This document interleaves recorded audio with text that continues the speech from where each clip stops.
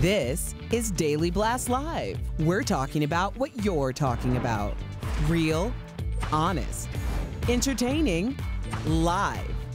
DBL starts right now. 3, 2. Welcome to DBL. It's Tuesday, August 3rd. I'm Tori here with Lindsay and Al looking What's good. going on? Hello. Everybody feeling good? Yes. Let's get started because we got a couple stories about cancel culture and its effect on people. So up first, we got Kathy Griffin. Have y'all heard about this? She revealed yesterday she has been diagnosed with lung cancer, and now we learned that the surgery to remove part of her left lung went well, and she is recovering. Kathy is also opening up about a suicide attempt in 2020 and a crippling pain pill addiction. Here's what she told ABC's Nightline about it. The detox was nasty. I mean, it was months. I mean, the tremors were like this, and the flop sweat, and I was so unsteady. Like, when I would brush my teeth, my husband had to hold my hips so I wouldn't fall over. Yeah, it was crazy. You were in deep. Bad detox. Bad detox. Kathy says she developed the addiction to cope with the backlash she got for a 2017 photo shoot she did with a bloody mask that looked like Donald Trump. Wow. That's, no matter what you think of that, that's a hard journey to be taking for 2020, 21. No matter what you think of Kathy Griffin, you're a comic. Yeah, I mean, it was really bad. I mean, we do ask comics to push limits. We ask radio show hosts to push limits, especially comedically. And when they go too far, especially when you have like a figure like Donald Trump that's so polarizing on either side. Yeah. You know, she went for it and she missed and she went off the cliff, and that's what happens. And you know, I mean, it was to the point where she was on the no-fly list. Yeah. I mean, the Secret Service were investigating her. It was really bad for her for a long time. And you see how it manifested itself. And you know, with cancel culture, is it going too far? When you're getting 10,000 death threats a day, is this what we set the internet up for? I thought it was just for like to look at giggling babies. You know, I don't know. I can't wait for that. Am I way off on this? I think in 2017, if we look back, that was probably like the major sign that we were about to start canceling people. I'm sure it happened before that, but if you look how often it happens now, Kathy Griffin was the first one. And I always wanted to ask you this, Alec, as a comedian, like, how do you know where the line is? And I know obviously for everybody that was a very obvious line that she crossed, but comedians do push it so far sometimes. I mean, even with Dave Chappelle's latest comic stand-up that he did that wasn't really funny, you know, it was really serious about the experience of a black person in America. Like, how do you know how far to go with these things? And so for her to go into this deep depression and to struggle with it in the way she did, I think we just have to think about having the conversation about what's like off limits with comedy and then how to attack people afterwards, because everyone's using different moments as a teachable moment, and we're leaving room for that by having these conversations up here to tell people how they can grow. And I just think for her to know that she almost killed herself, we probably pushed her way too far. Yeah, and I think cancel culture's, I think sometimes it's consequence culture. If you went too far, there's consequences. But you're right, 10,000 death threats can lead to. Like, have you ever just had 30 crazy. people come at you? I've had one person in my comments and I've been pissed off all day. So I don't know how you deal with 10,000. And I mean, 10,000 is probably on the low end. Very Obviously, low. if you're talking about all the platforms, very low. And then you throw bots in there, you might be talking about 100,000 comments about I'm going to kill you, I'm going to do this. Yeah. And it's a lot for any human being. Well, we wish her well. We do. Well, next up, we've got an update on Matt Damon. I got a lot of comments about that in my DMs last night. If you recall, over the weekend, he did an interview where he revealed he stopped using the F slur for a homosexual months ago, after his daughter told him it was dangerous. Well, now he's clarifying those comments in a statement sent to The Hollywood Reporter. Matt says, and I quote, "I have never called anyone the F slur in my personal life, and this conversation with my daughter was not a personal awakening. I do not use slurs of any kind." Beep, beep, beep. Backtrack. You're making it worse. You're making it worse. How is he making it worse? Wait, because nobody called for this. Like, nobody said, oh my God, I found this old audio tape of Matt Damon saying this thing. He literally willingly was on a press tour and said, let me tell you what I did that's ridiculous. And it's just like, what are you talking about? And then it's like, he thought that was okay. You talk about this like being in private. Yesterday, you talked about being with your family or whoever, and conversations are had when you're not in Hollywood. I get it. But why are those conversations then coming to a Hollywood interview? I think he was so proud of what had happened. I think he was proud that his daughter wrote something and it changed how he felt. And he's like, I want to share it with the world. And the world was like, hey. I really do think that he was, and then he was like, Isn't that ignorance on him to not know that that would have been read really badly? Probably. We take these celebrities at, what, 18, 19? When did he first get famous? Goodwill and hunting. remove him from society forever. And then we all make jokes, oh, he didn't know how to self-checkout at CVS. It's because they've been away from the world for 40 years. He doesn't know what regular people talk about. Dude, self-checkout's different than a terrible slur intended for a group of marginalized people. He does not hang around anybody that He hangs around with artists all day in Hollywood, Well, all how do you night. think Hollywood works? They all get together at a cafeteria. They don't see each other. He's a movie star going to con. You don't think he's around gay people? You don't think he's around artists? Yes, and he thinks Hollywood in his head, is out. I'm not yelling the F slur at those gay people. I have this joke about somebody that doesn't exist, and so this word fits in there. But he does not. I'm not defending Of course, this. I know you're I'm saying not. how why he thinks I would it's argue okay. that people have complained for years about the Golden Globes, Academy Awards, everything going way too far left and saying, okay, hey, you guys are always so woke on stage. And so part of that wokeness is not using that F word. And so to say that he's not aware is kind of ridiculous. You know, when he's at all the events where everybody is hyper aware and maybe even being performative and being aware, he knows that this is way off color and just not the thing. It's like somebody bringing up the N word in a conversation. Like, my daughter had to correct me, like, that's embarrassing. That's embarrassing as an adult, even if you were in Hollywood for 20 years. But that makes my point. Think about the Papa John's guy. We covered the story about him coming out in an interview because I haven't used the N-word in 20 months. Guys, where's my medal? Like, he didn't realize that everybody was like, ooh. But we canceled him. He had consequences to that. Well, he had already been canceled because he had dropped the N-word on he's not a good guy, Papa John. during a sensitivity crisis phone call. And remember, Al, you remember who turned him in? The PR person was like, yo, we got to do something. Well, he was on the phone call because he was using it around the office or something. And he said it to those people that they had him on a conference call with. So that's how it initially started. Matt Damon's going to be very sad we're comparing him to the Papa John's. You're right. But they're both CEO. super rich and super out of touch. And that's how it comes off to normal people. And I just don't think they're around normal people that much. All right, well, let us know what you think. I'm never around normal people. You're never around people. Super famous. You're not. Can you get canceled by association, like my association with Al, right? That may be what's happening to a fashion designer who dressed Chrissy Teigen for a recent UNICEF gala. A number of people slammed him for, quote, supporting the bully. Some even say they're unfollowing him.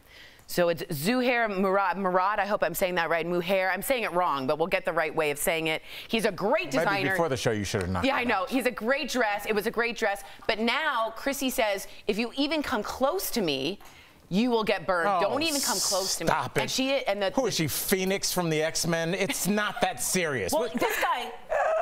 Can you give me Tori's the name telling us a story about it being that serious. How can you say? Well, he's getting canceled now because he designed something for her. Oh, get out of here. Well, listen, I know as a young designer or whatever part of his career he's in, it's very exciting to dress a celebrity. And so to tell him to not pursue one of his life goals, to put his design on somebody famous, it's kind of rough when it's like Chrissy's trying to atone for, I guess, what she did. I know you don't really forgive her all that much. No, but I forgive her. I think you can come back from... You don't sound like you. Yeah, it sounds like that's like the...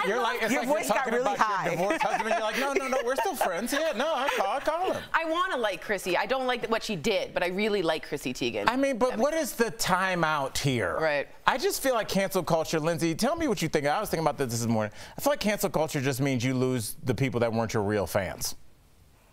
That kind of fans. Like you skim the Because fat. Tucker Carlson has said terrible things. He's still the #1 rated cable show. The people who are kind of like, I can take or leave him, maybe they left, but his diehards are still there. Trump's diehards are still there. Wendy Williams' diehards are still there. 50 Cent goes at 50 cents. How old do I sound? 50 Cent goes after people. His diehards stick I feel like it really depends, though, because with Kathy Griffin, who we talked about earlier, it feels like she lost everybody. Yeah. That's from outside looking in. It seemed like nobody had her back. There's certain levels where you cross the line. Yeah. It's levels. All right, switching gears here. The Weeknd reveals that he's adopting a sober, light lifestyle. Speaking to GQ magazine, the singer explained that he still drinks, he smokes weed, but he's given up hard drugs because they were, quote, a crutch. He went on to say that he's never felt he needed to do hard drugs, so it wasn't really hard habit for him to shake. He also said he became sober light because he eventually wants a family someday. Okay, so I want to talk to Al a little bit about this. You're sober, and by sober, explain what you mean by that. You don't drink, you don't do drugs, that's what you feel? Coffee. Coffee, exactly, Yeah. that's a drug. Does sober light offend you? And when I also say that, I want to bring up California sober, which means you smoke weed, but you don't drink at all. Do those terms bother you?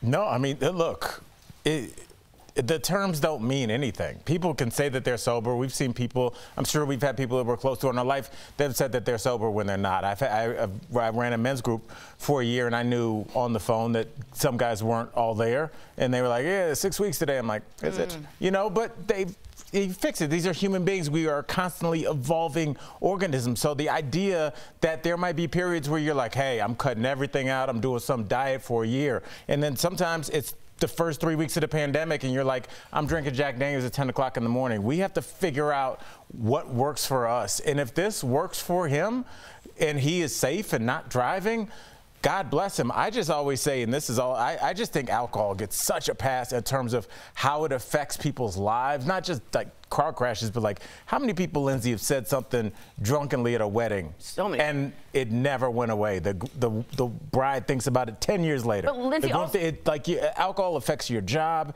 It affects the way people feel about you. It might not even be physical. I think the things that you say can have a lasting impact. I agree with you, but the language I always think matters, right? Like, so in recovery, sober should mean, or it does used to mean traditionally, from up the neck up, you aren't taking anything, right? So does saying you're sober light diminish the power of the word sober? Because words like that, when you say I'm sober and you're proud, I'm 5 years sober, that's important to a lot of people. So what do you think about the language? I just don't understand, like, the conversation around, like, because we're assuming that most adults might have a drink or do anything recreational when they want to as adults. Or medicinal. Right, and so I'm just not understanding why we're mentioning it if it's just like casually and like, hey, this is what I'm doing. It's like, are you recovering from something, or are you just saying I'm sober? Like, it almost seems like a cool thing to do. Even when Demi Lovato did it, I didn't understand, because knowing that she put her life at risk and almost died, and then saying I'm California sober, it felt like it was cute.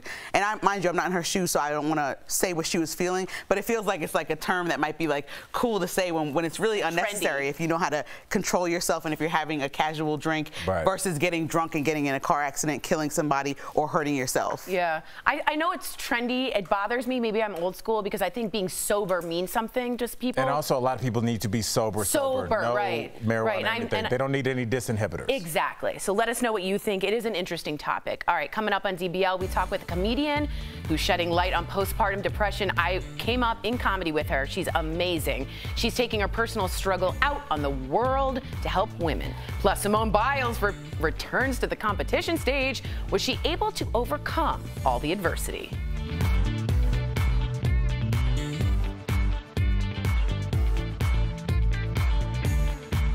Closed captioning provided by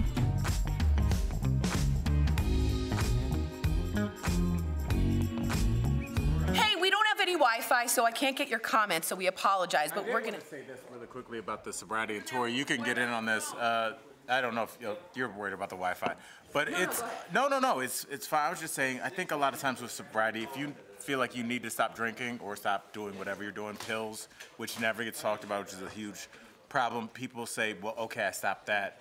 Maybe I can have a drink, or maybe I can smoke marijuana. But those are disinhibitors, and what happens is, yes, you're sober for a second, then you have 3 drinks, and you're like, I could have one. Right. Because that's why people drink, so you feel loosened up to go dance, or you feel loosened up to socialize, which is why alcohol is at social events.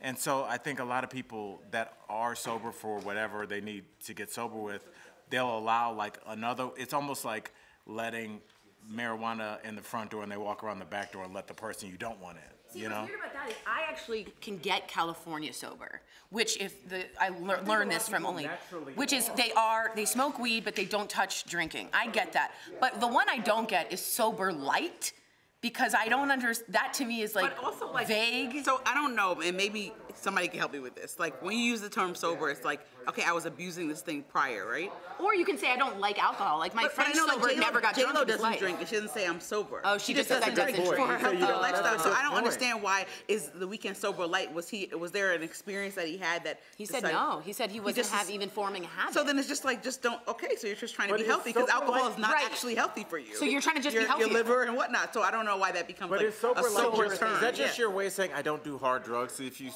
drink and smoke marijuana, the ones coming after that are like pills, heroin, cocaine, MDMA, meth. So is sober light, I just don't do hard drugs? Yes, and he made that term up in a way. And he didn't need the word sober is what you're saying. He could have said I'm getting healthier. Like J-Lo talks about this all the time. That's why I'm just like, oh. You just got healthier. That's why J-Lo looks like that. Right. You know, and I just That's why J-Lo looks so good at 52. I look like that too, don't I? Guys, I don't do hard drugs.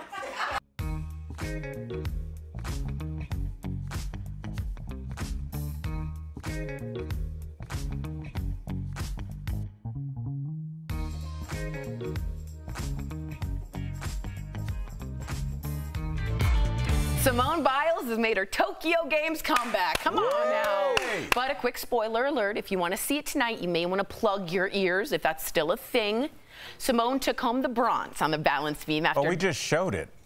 Yeah. So even if we didn't. Yep. Okay. She took home the bronze on the balance beam after dropping out of numerous other events because of mental health issues and a case of the twisties. She told us Today's Show that the bronze, quote, meant more than all the other golds because I pushed through so much the last 5 years and the last week. I get it, man. It's all relative. They say that actually the person who is the happiest of all the medalists is the bronze person because they beat out the fourth person who didn't get anything. But if you're silver, you're terribly mad because you could have gotten the gold. Here you guys go with the participation trophy nonsense. I feel like that she's very excited that she won, but it would have been a perfect Cinderella story if she would have got gold. Absolutely. We would have loved to see that story. That would have been a great, but don't act like bronze is like, oh my God, you did it, sis. She's like okay, I know she went through an experience and I'm happy that she's okay, but I think the win here is that she has her mental health and that she was able to compete at a high level and that she's walking away with her dignity knowing that she made a choice that works best for her. But the bronze ain't the thing that's like, yes. Lindsay, you're really missing out on the fact that like, if and when Tori has children, they're going to have no pressure. Yeah, like, they Tori can get like, before the race, honey, that third place trophy is ours. See my list? Don't worry about it.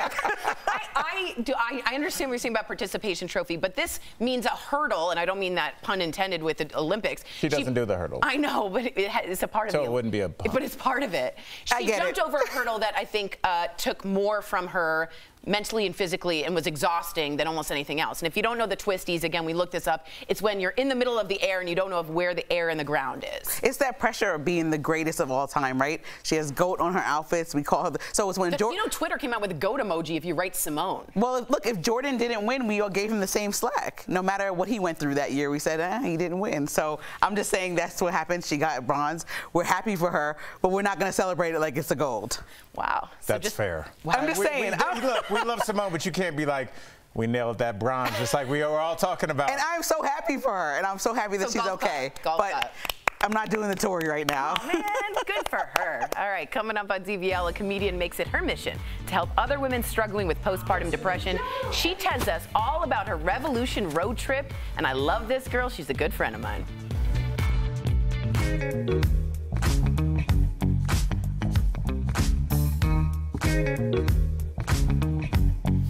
Some people hesitant to get the COVID vaccine point to the fact that they haven't gotten full FDA approval yet. So when will that happen? Let's connect the dots. Right now, the COVID-19 vaccines being used in the U.S. do not have full FDA approval. They have something called emergency use authorization. That doesn't mean they are not safe or effective. The vaccines have been through rigorous clinical trials. Pfizer submitted its application for full approval in May, and Moderna began a rolling submission in June. Johnson & Johnson has said it will submit its application later this year. Typically, it takes the FDA several months to give full approval to a vaccine. In an interview with the Washington Post, the agency's top vaccine official says the process involves going through hundreds of thousands of pages submitted by the companies. In order to put the COVID vaccines on the fast track for full approval, the FDA is stopping other work to prioritize getting these applications done. The FDA is not giving a timeline yet, but some experts estimate Pfizer could get full approval by the fall. Whether that'll persuade vaccine skeptics is still uncertain, but lawmakers and health experts note that official FDA approval could help universities and local governments impose vaccine mandates.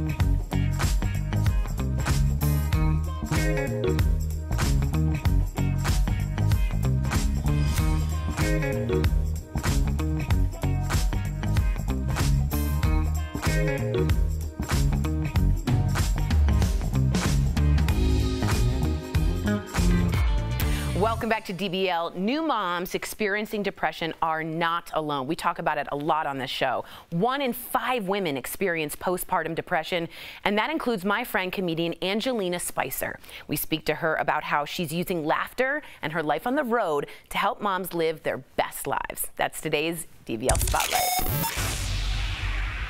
Angelina, welcome to DBL. Now, before we get to how you're helping new moms with postpartum depression, thank you for helping more Americans get vaccinated. Tell us about Spicer's Ride to Wellness. What inspired you to take action to get Black and Latino communities vaccinated?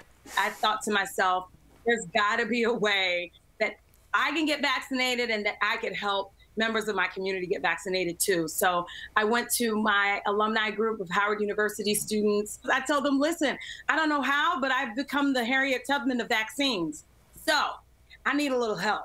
And within an hour, my Bison family came through, and I had enough buses to vaccinate 250 people. Wow. For you. Unbelievable. Well done. So many lives saved, honestly. Now, in addition to being a bright light for many people during the pandemic, you've been able to find humor in your own struggles and becoming a new mom. When did you realize that you were suffering from postpartum depression?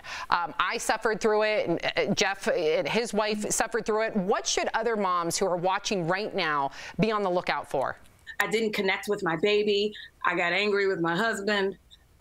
It was just a challenge for me on all different angles of my life, including work. As a stand-up comedian, I need my sense of humor. I need to be able to see the world through my funny lens. I felt so overwhelmed that I would eat dinner in my car. I am trying to figure out how to juggle everything. It was actually my therapist who noticed that I was suffering from postpartum depression, and thank God I had a therapist. She's the one who ultimately suggested that I check myself into a psychiatric facility for treatment. Now you have an adorable 6-year-old daughter, Ava. What's the best thing about being a mom right now? The best thing about being a mom is that I've healed from postpartum depression. I'm now able to fully live in the moment with my daughter and my husband, and we can enjoy each moment and milestone together. You've officially kicked off your postpartum revolution road trip, which is super dope, with a fabulous pink bus. Come on, girls, super dope. Now, you have to tell us, what's it like back being on the road, connecting with a live audience? I've done stand-up for 14 years, so I know how the rush you must get. I realized that everybody is a liar. They post these pictures and they're like, oh my gosh, I love my baby. My heart is beating outside of my body. I pushed my daughter out. I was like, I made a mistake. Oh my gosh, it has been so fulfilling to be able to get back on the road, travel from city to city, doing what I love, performing stand-up, but also connecting moms to care. You're also in the process of producing a documentary. What can we expect and how can we support it? All of my efforts are 100% crowdfunded. So I'm so excited about this documentary film because it's a hybrid format. It includes stand-up comedy. She's fed, she's changed, and she's still screaming. Here you go. Animation, talking head interviews, and the postpartum revolution road trip. Angelina Spicer, thank you so much for making us laugh and being an advocate for new moms. DBL Nation, you can find out more about Angelina's tour and help raise funds for her documentary by visiting angelinaspicer.com. You are incredible. Thank you for joining us. Thanks, girl. We'll be right back. Thank you. Promotional consideration is brought to you by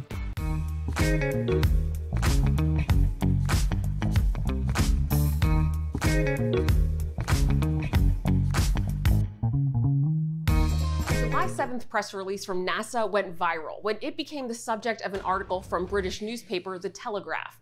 The article claims NASA has predicted a wobble in the moon's Earth will lead to an onslaught of coastal flooding in the 2030s. And a misleading tweet with nearly 30,000 likes says the main cause of future coastal flooding will be a regular wobble in the moon's orbit. So let's verify. Did NASA predict a wobble in the moon's orbit will be the main cause of coastal flooding in the 2030s? Our sources are a NASA press release, Dr. Ben Hamilton, co-author of the study and team lead, University of Massachusetts Department of Astronomy, and a 2019 study of nodal tidal cycles by Earth Observatory of Singapore. The NASA Sea Level Change Science Team study predicts that high tide flooding will be dramatically increased on all U.S. coastlines by the mid-2030s. The team found that a combination of rising sea levels caused by climate change and the alignment of a cycle in the moon's orbit will be the cause of this. Climate change will continue to bring the sea levels up. By 2030, NASA predicts sea levels will be at a tipping point, hovering just below the flood line. At that level, tides don't need to change much to start flooding coastlines. So what's the deal with the wobble? Every 18.6 years, the moon's orbit shifts a bit between 2 points, according to the University of Massachusetts Astronomy Department. This shift or wobble impacts the moon's gravitational pull, which in turn causes high tides to get higher and low tides to get lower. According to the 2019 study, Earth Observatory of Singapore predicts 2025 and 2034 are when this amplifying cycle will reach its next 2 high water peaks.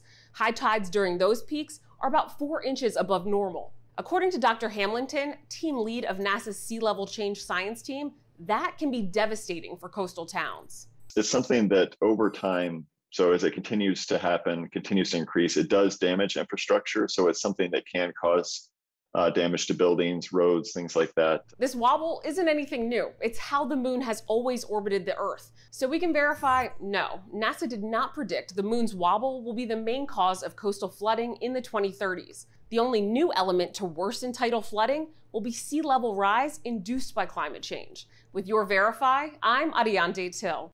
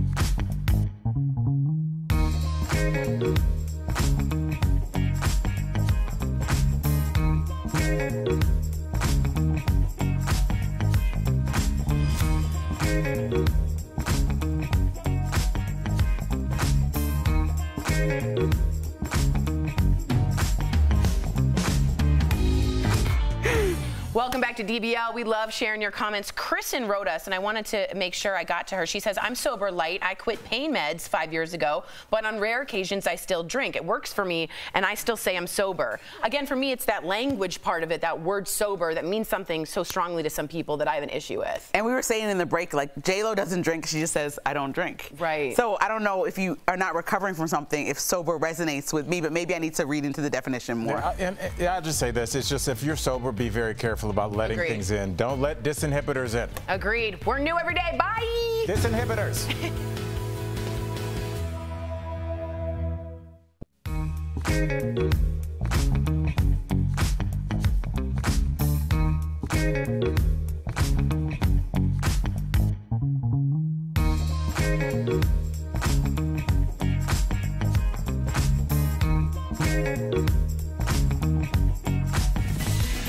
Track in Tokyo is literally built for speed.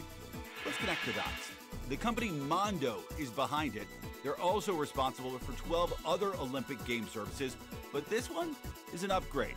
The top layer is hardened with rubber, and the bottom layer filled with air cavities that help with shock absorption.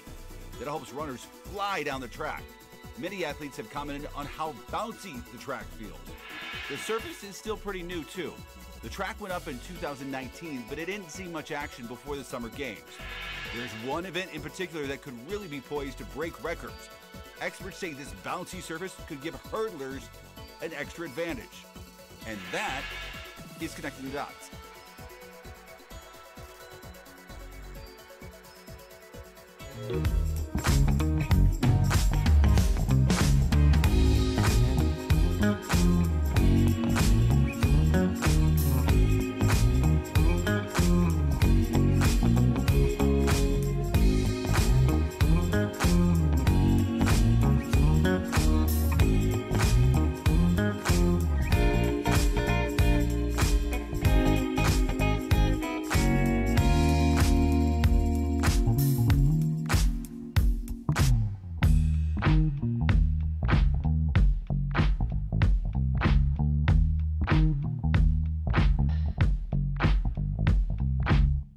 We're talking about today on Daily Blast Live. Kathy Griffin reveals her years-long struggle with drugs, a suicide attempt, and now lung cancer. I mean, the tremors were like this. Matt Damon backtracks after his homophobic slur controversy, but did he just make things worse? The Weeknd says he's sober. Well, sort of. Is the term sober light disrespectful to people in recovery? And dating deal breakers. What is your off-limits list in relationships? Real, honest, entertaining, live. DBL starts right now. Welcome to DBL. It is Tuesday, August 3rd. I'm Sam here with my friends Jeff, Alan, Erica. Let's get started. So we always talk about cancel culture on the show, and we've got a couple of stories about cancel culture and its effect on people. So up first, Kathy Griffin. She revealed yesterday that she's been diagnosed with lung cancer, and now we've learned that the surgery to remove part of her left lung went well and she's recovering. Kathy is also opening up about a suicide attempt in 2020 and a crippling pain pill addiction. Here's what she's told ABC's Nightline about it.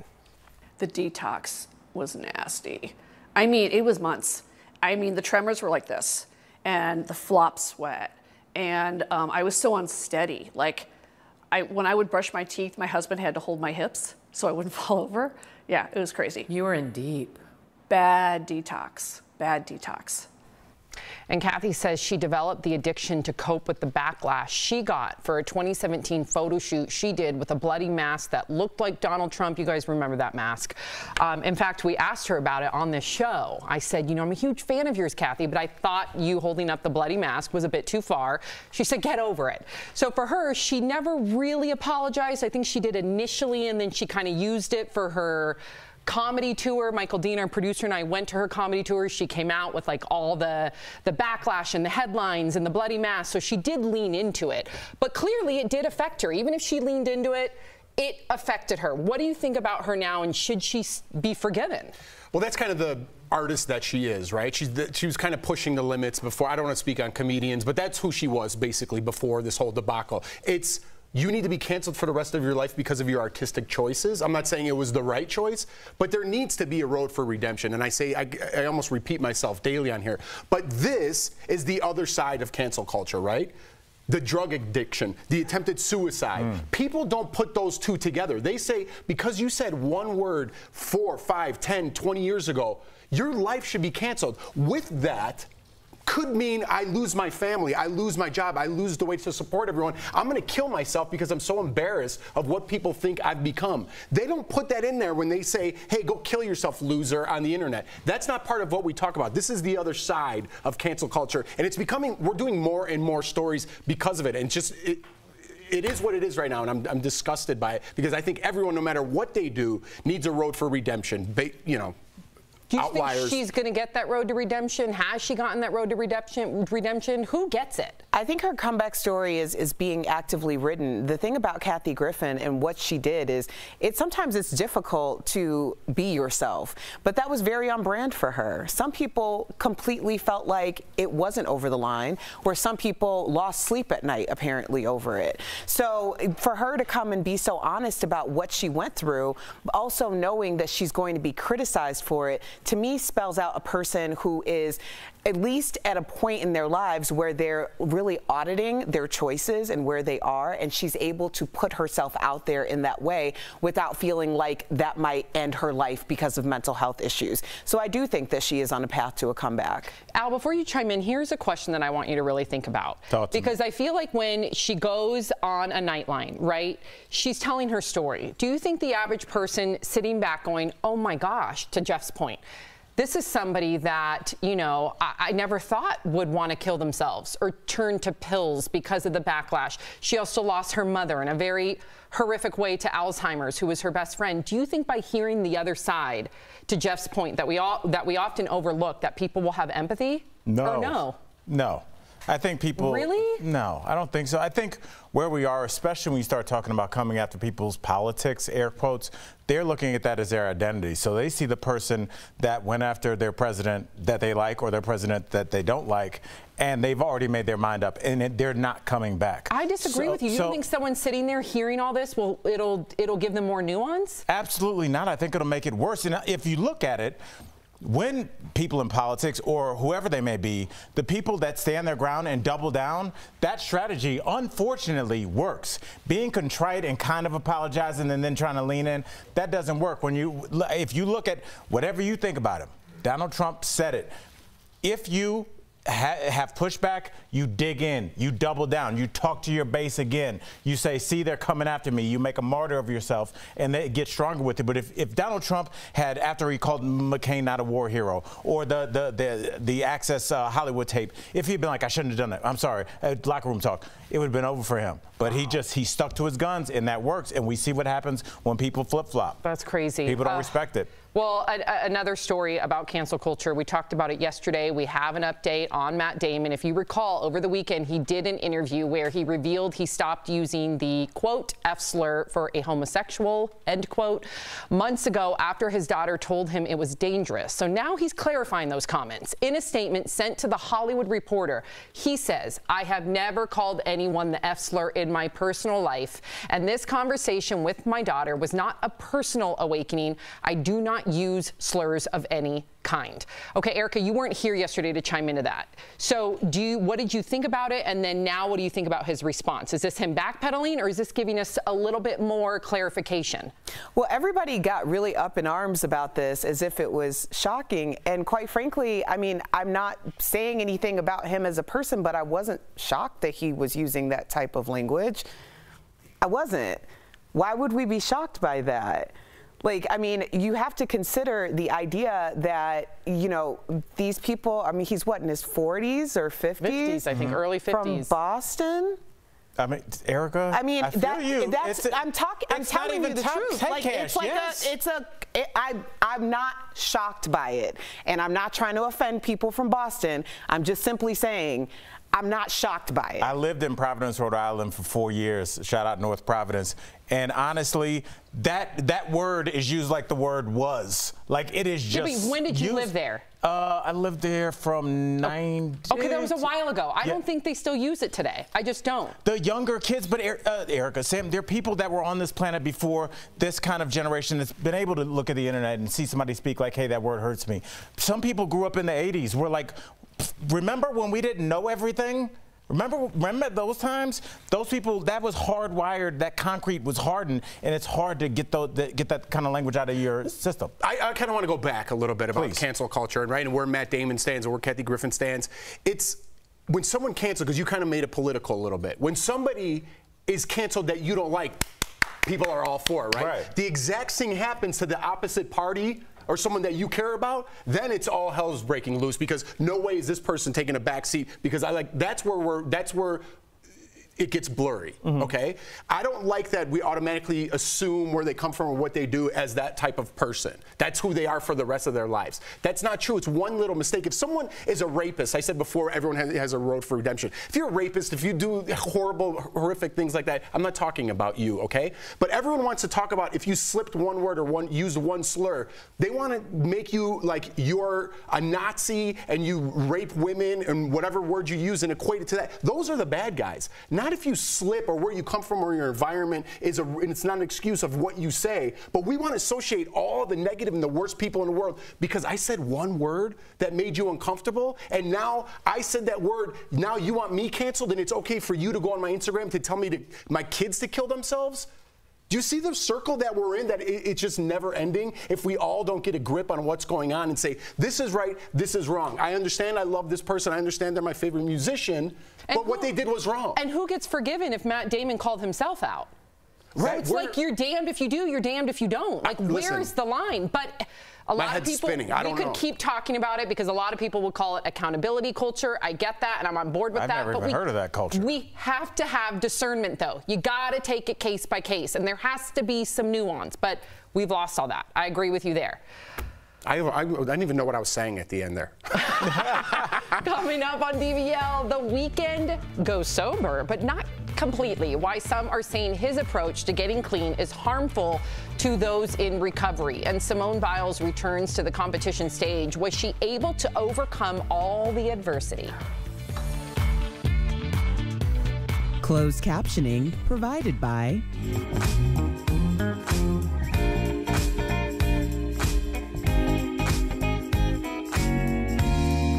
Got it. Yeah. Thank you. I love that I have to tell my co-host not to talk, so we can talk about it here in terms of like cancel culture. I need an hour to talk about it. You know what I mean? And It's because the reason you need an hour and you don't need a one-sentence tweet. I need a 4-hour conversation. Nuance, you know? and context, and trying to understand everybody's situation rather than just going, because it's so easy to be like, you know, oh, he said this, then he must be that, and then you don't have to think about it anymore. It's much harder to go through life and analyze why somebody might have said something or where they came from. And I mean, we're dealing with it now with Erica, and I want to get your thoughts. It's not been on the show about the baby. He said some really homophobic comments. And I was telling my girl, and I'm just going to say what I said to her, and then I want to get your thoughts, that we never talk about the fact that there are at least 2 Americas, and he's from a part of the world where he doesn't have, he's from a place where like any kind of fluctuation in terms of his thoughts on homosexuality could be detrimental to his health, could be a bad thing. And it's unfortunate, but we have a luxury in being able to explore these topics and talk about them with our friends, where that might get shut down and might get you hurt. What do you think about that? Well, I think we all have a luxury to explore the topics. It's just our willingness to actually explore. When I made the comment about Boston, it to me, first of all, I think that's pretty common knowledge. Remember what happened with Aaron Hernandez and that whole story? And the big story was, it was a very homophobic outing of what the situation behind it was. When things happened with Tom Brady, and Tom Brady refused to go on that talk show. Like, there is a culture there that would nurture and totally make someone feel like it's okay to use those words. Now, if you want to lean into that culture and never change because your grandfather and great-grandfather did, that's on you, but the world is constantly evolving around you, and if you choose not to make those changes, then there are consequences now. That's just the way it is. We went deeper. We kind of...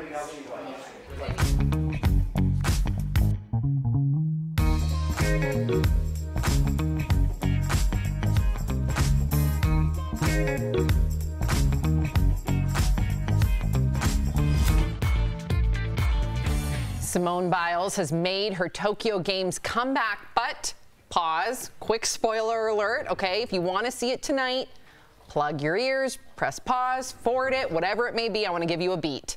Okay. And cover your eyes. Simone took home the bronze on the balance beam after dropping out, of course, of numerous other events because of her mental health issues and a case, as she called it, the twisties. She told the Today Show that the bronze, quote, means more than all the golds because I've pushed through so much the last 5 years and the last week. In fact, Erica, her aunt, just passed away this week. So a lot on her shoulders.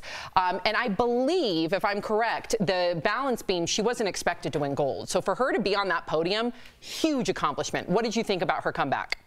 Well, you know, Simone Biles is the moment. She is the story. And for all the moves that she's made, everything about the situation, the idea that the conversation has turned to how can she be the GOAT, it's like, well, the algorithm doesn't care, okay? Simone Biles, GOAT, period, point blank.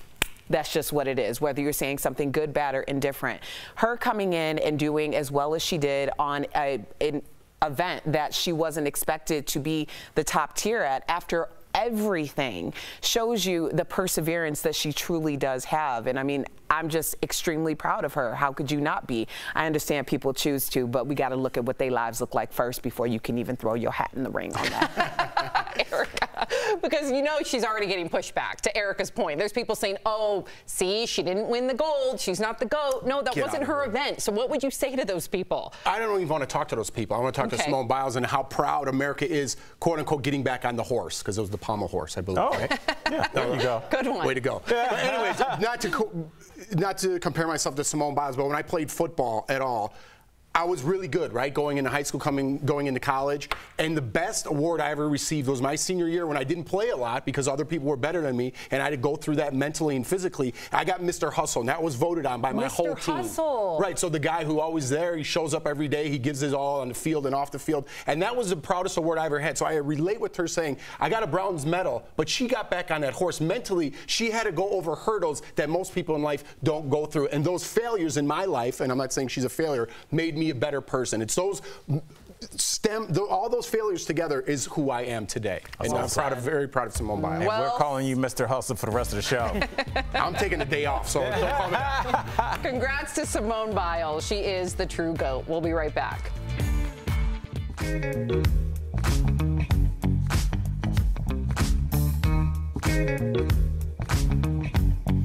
Some people hesitant to get the COVID vaccine point to the fact that they haven't gotten full FDA approval yet. So when will that happen? Let's connect the dots. Right now, the COVID-19 vaccines being used in the U.S. do not have full FDA approval. They have something called emergency use authorization. That doesn't mean they are not safe or effective. The vaccines have been through rigorous clinical trials. Pfizer submitted its application for full approval in May, and Moderna began a rolling submission in June. Johnson & Johnson has said it will submit its application later this year. Typically, it takes the FDA several months to give full approval to a vaccine. In an interview with the Washington Post, the agency's top vaccine official says the process involves going through hundreds of thousands of pages submitted by the companies. In order to put the COVID vaccines on the fast track for full approval, the FDA is stopping other work to prioritize getting these applications done. The FDA is not giving a timeline yet, but some experts estimate Pfizer could get full approval by the fall. Whether that'll persuade vaccine skeptics is still uncertain, but lawmakers and health experts note that official FDA approval could help universities and local governments impose vaccine mandates.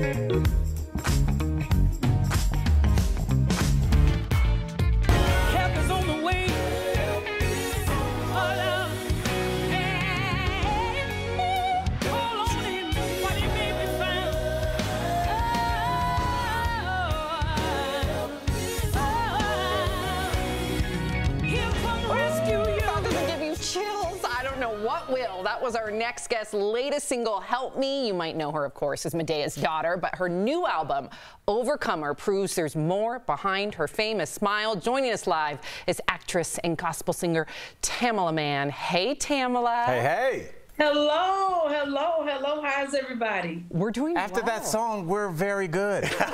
We're good because of you, sis. Oh, my goodness. Well, thank you. Look, we all could use a little help. Hey, that's right. And Tamela, okay, so a lot of our viewers have written in about you, and we know you've been focusing on your health. You look fantastic, by the way. Many people struggle to get to and maintain a healthy weight. Our viewers want to know what worked for you. What worked for me is trying to do, make better choices and to actually put on, when I'm making a plate, do like one carb instead of like 1 or 2 carbs on a plate. So that is one thing that kind of helped me along the way. But as the album cover says, overcome. So I'm still trying to overcome this thing. It's nothing that you just learn how to do overnight. I came in the world weighing 9.5 pounds. I've been dealing with this my whole life. And it's not that I want to be skinny or, you know, or really, really small. I just want to be healthier. Well, Queen Tamela, we love to see you. Thank you for coming back and talking to us. You brought me to work today with Take Me to the King, because you know that's my favorite song, girl. You know that's my favorite song, okay? But let's talk about your new album, of course, because Overcomer addresses some of your personal struggles. And most women don't talk about menopause and its impact on mental health. So what do you want other women to know about menopause? I want other women to know about menopause. It's okay.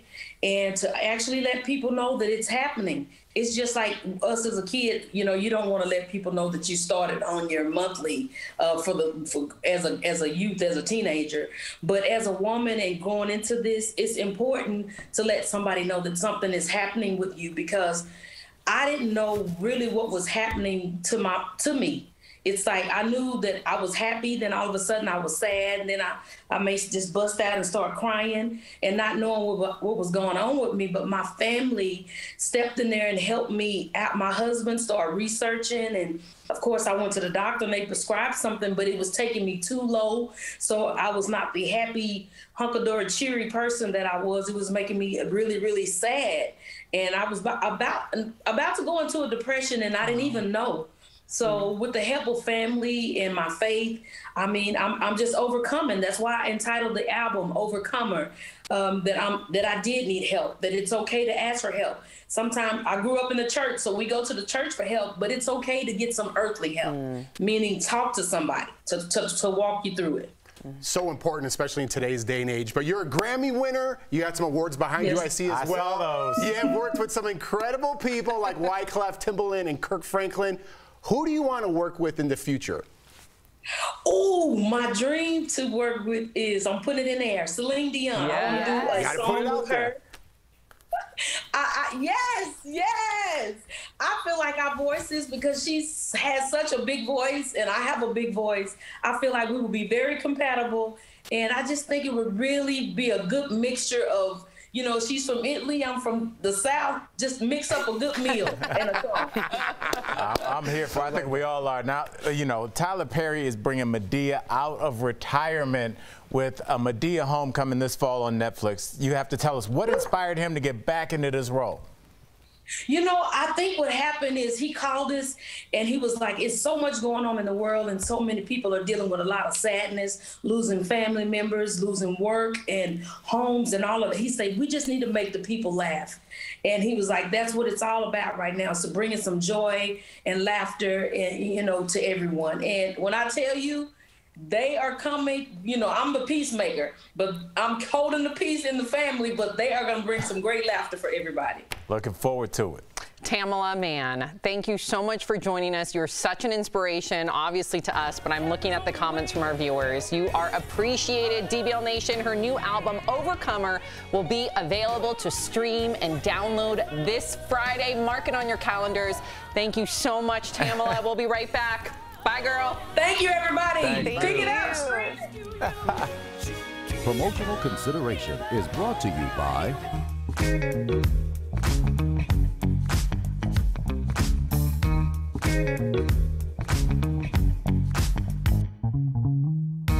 July 7th press release from NASA went viral when it became the subject of an article from British newspaper The Telegraph. The article claims NASA has predicted a wobble in the moon's Earth will lead to an onslaught of coastal flooding in the 2030s. And a misleading tweet with nearly 30,000 likes says the main cause of future coastal flooding will be a regular wobble in the moon's orbit. So let's verify. Did NASA predict a wobble in the moon's orbit will be the main cause of coastal flooding in the 2030s? Our sources are a NASA press release, Dr. Ben Hamilton, co-author of the study and team lead, University of Massachusetts Department of Astronomy, and a 2019 study of nodal tidal cycles by Earth Observatory of Singapore. The NASA Sea Level Change Science Team study predicts that high tide flooding will be dramatically increased on all U.S. coastlines by the mid-2030s. The team found that a combination of rising sea levels caused by climate change and the alignment of a cycle in the moon's orbit will be the cause of this. Climate change will continue to bring the sea levels up. By 2030, NASA predicts sea levels will be at a tipping point, hovering just below the flood line. At that level, tides don't need to change much to start flooding coastlines. So what's the deal with the wobble? Every 18.6 years, the moon's orbit shifts a bit between 2 points, according to the University of Massachusetts Astronomy Department. This shift or wobble impacts the moon's gravitational pull, which in turn causes high tides to get higher and low tides to get lower. According to the 2019 study, Earth Observatory of Singapore predicts 2025 and 2034 are when this amplifying cycle will reach its next two high water peaks. High tides during those peaks are about 4 inches above normal. According to Dr. Hamilton, team lead of NASA's Sea Level Change Science Team, that can be devastating for coastal towns. It's something that over time, so as it continues to happen, continues to increase, it does damage infrastructure. So it's something that can cause damage to buildings, roads, things like that. This wobble isn't anything new. It's how the moon has always orbited the Earth. So we can verify, no, NASA did not predict the moon's wobble will be the main cause of coastal flooding in the 2030s. The only new element to worsen tidal flooding will be sea level rise induced by climate change. With your Verify, I'm Ariane Till.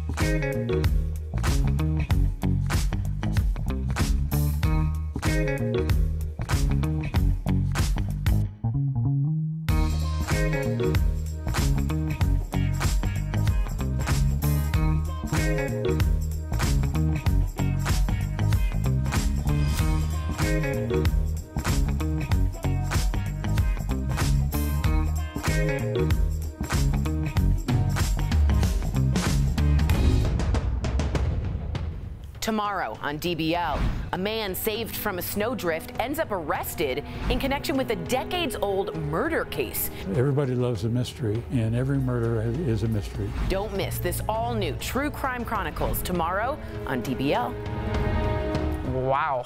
Welcome back to DBL. We love sharing your comments. What do we got, Erica? Well, Jeannie says, I'm a big fan of Tamela Mann. Glad to see her on DBL. And Steve says, I don't buy Matt Damon's backtracking, but I'm not surprised, like Erica said. And also, he will continue. He's given us a lot of memorable movies. I'm sure a lot of people have a lot of good Matt Damon memories in their head. Let's not just make this define him. Like he listened to his daughter. That's a big deal. We also don't know all the details, though, too. Right. I'm not making any excuse for it, but we weren't there. We don't know all the details. We don't know if, like, what happened between him and his daughter. So I don't know. I think sometimes, I mean, as a parent, you know, sometimes when your kid says something to you like, that's not cool, Dad, you're like, that resonates more than somebody responding to a tweet. When your daughter says that, I'm like, whatever my daughter says, that ain't happening no more. Yeah. So it shows you how powerful your kids can be, and I'm glad he listened. Yeah. I'm still living on the Tamela Mann vibes. That voice. Her voice. Live. What is? How do you get that? I know. Positive, too. If you're leaving us, you can watch the second half of the show online. Watch on YouTube, dailyblastlive.com, or our DBL mobile app. But if you're sticking around, here's what's coming up. Blake Shelton is talking about the awkward convos with friends about his wedding, why he doesn't feel bad about leaving a lot of people off the guest list. And The Weeknd says he's sober light. But is this disrespectful to people in recovery, and what does that mean?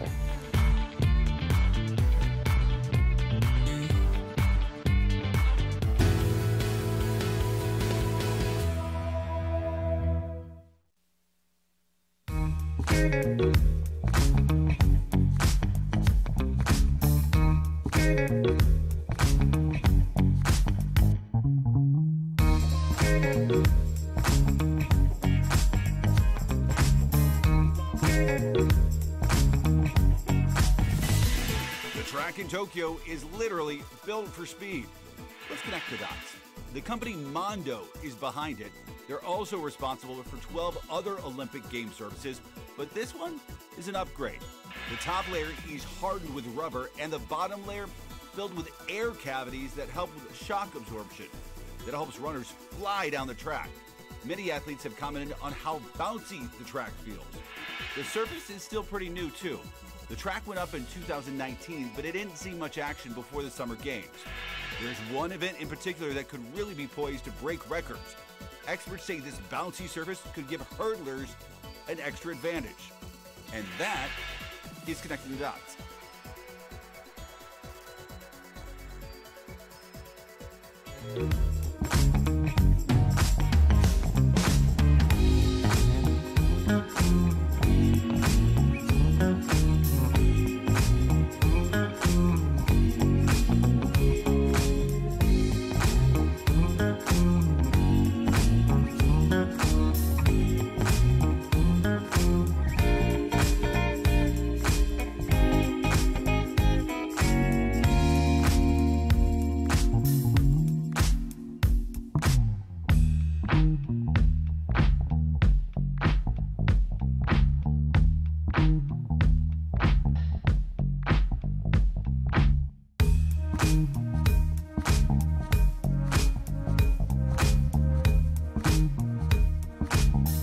This is Daily Blast Live. We're talking about what you're talking about.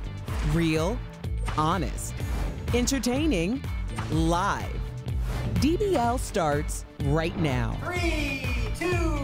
Welcome to DBL. We are live. Let's get started. Lots to talk about. The Weeknd revealed that he's adopting a quote-unquote sober, light lifestyle. Speaking to GQ magazine, the singer explained that he still drinks and smokes weed, but he has given up hard drugs because they were, quote, a crutch.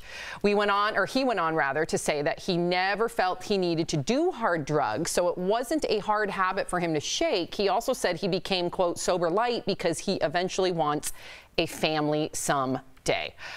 Al, do you think that using the term sober light, or just using sober attached to anything when you're not really sober, is detrimental to those who are in recovery?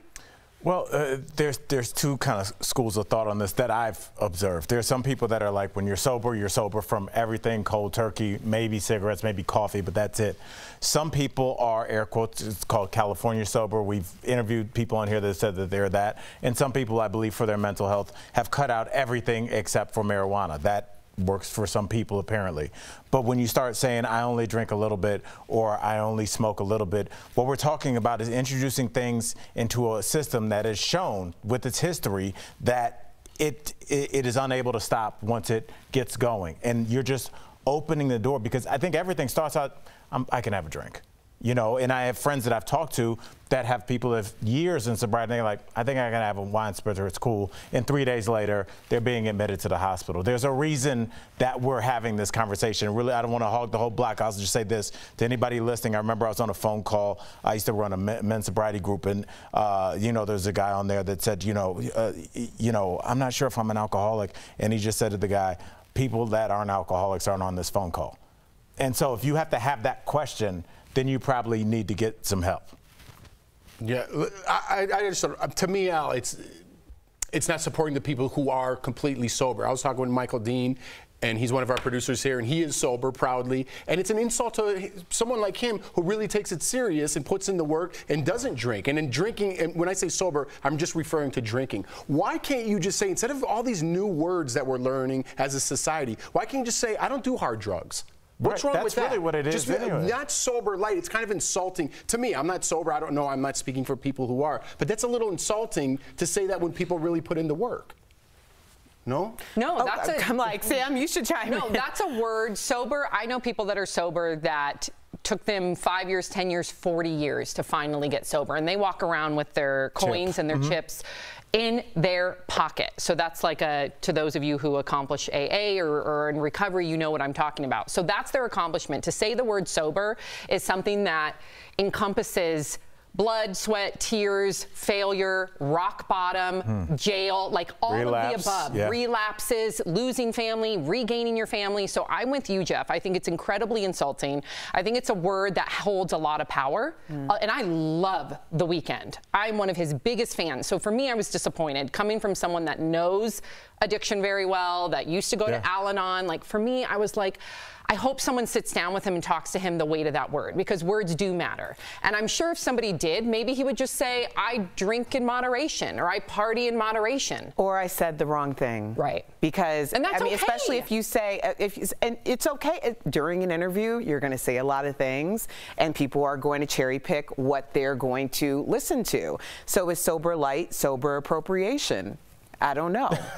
I mean, honestly, I'm just wondering, like, because there's so much pride in the idea of being sober, in the work that goes into being sober. It's a daily battle. Okay, so Blake Shelton is revealing why he left some of his A-list friends off his wedding guest list. Blake and Gwen Stefani, oh, look at her, surprised the world by announcing their wedding on Instagram last month. The two exchanged vows at his ranch in Oklahoma. But since then, his friends, Adam Levine and Luke Bryan, revealed they were not invited. They said they found out about the wedding like the rest of us.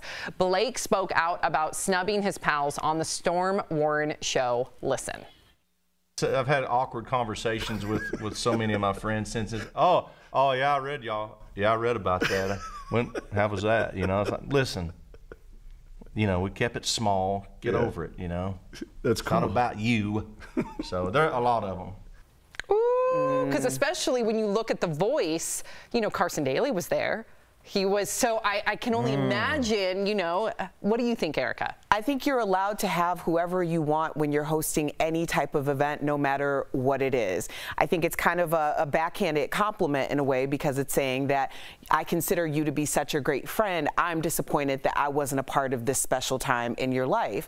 But the truth is, when people, I mean, anytime, I mean, personally, when I have any type of an event, I'm really thinking about everybody who's going to be there, the numbers that I am willing to manage during that said event, because I told you, anytime I have an event, you know where to find me. Sam, where can you find me for at least 10 to 15 minutes? You take a moment either in your room, your bathroom. You gotta take a moment to escape and center. Right, I sit on the edge of the bathtub with a glass of wine. Yep. So while everybody else is having fun. Here's an Instagram picture for you. Seriously, that's what I do.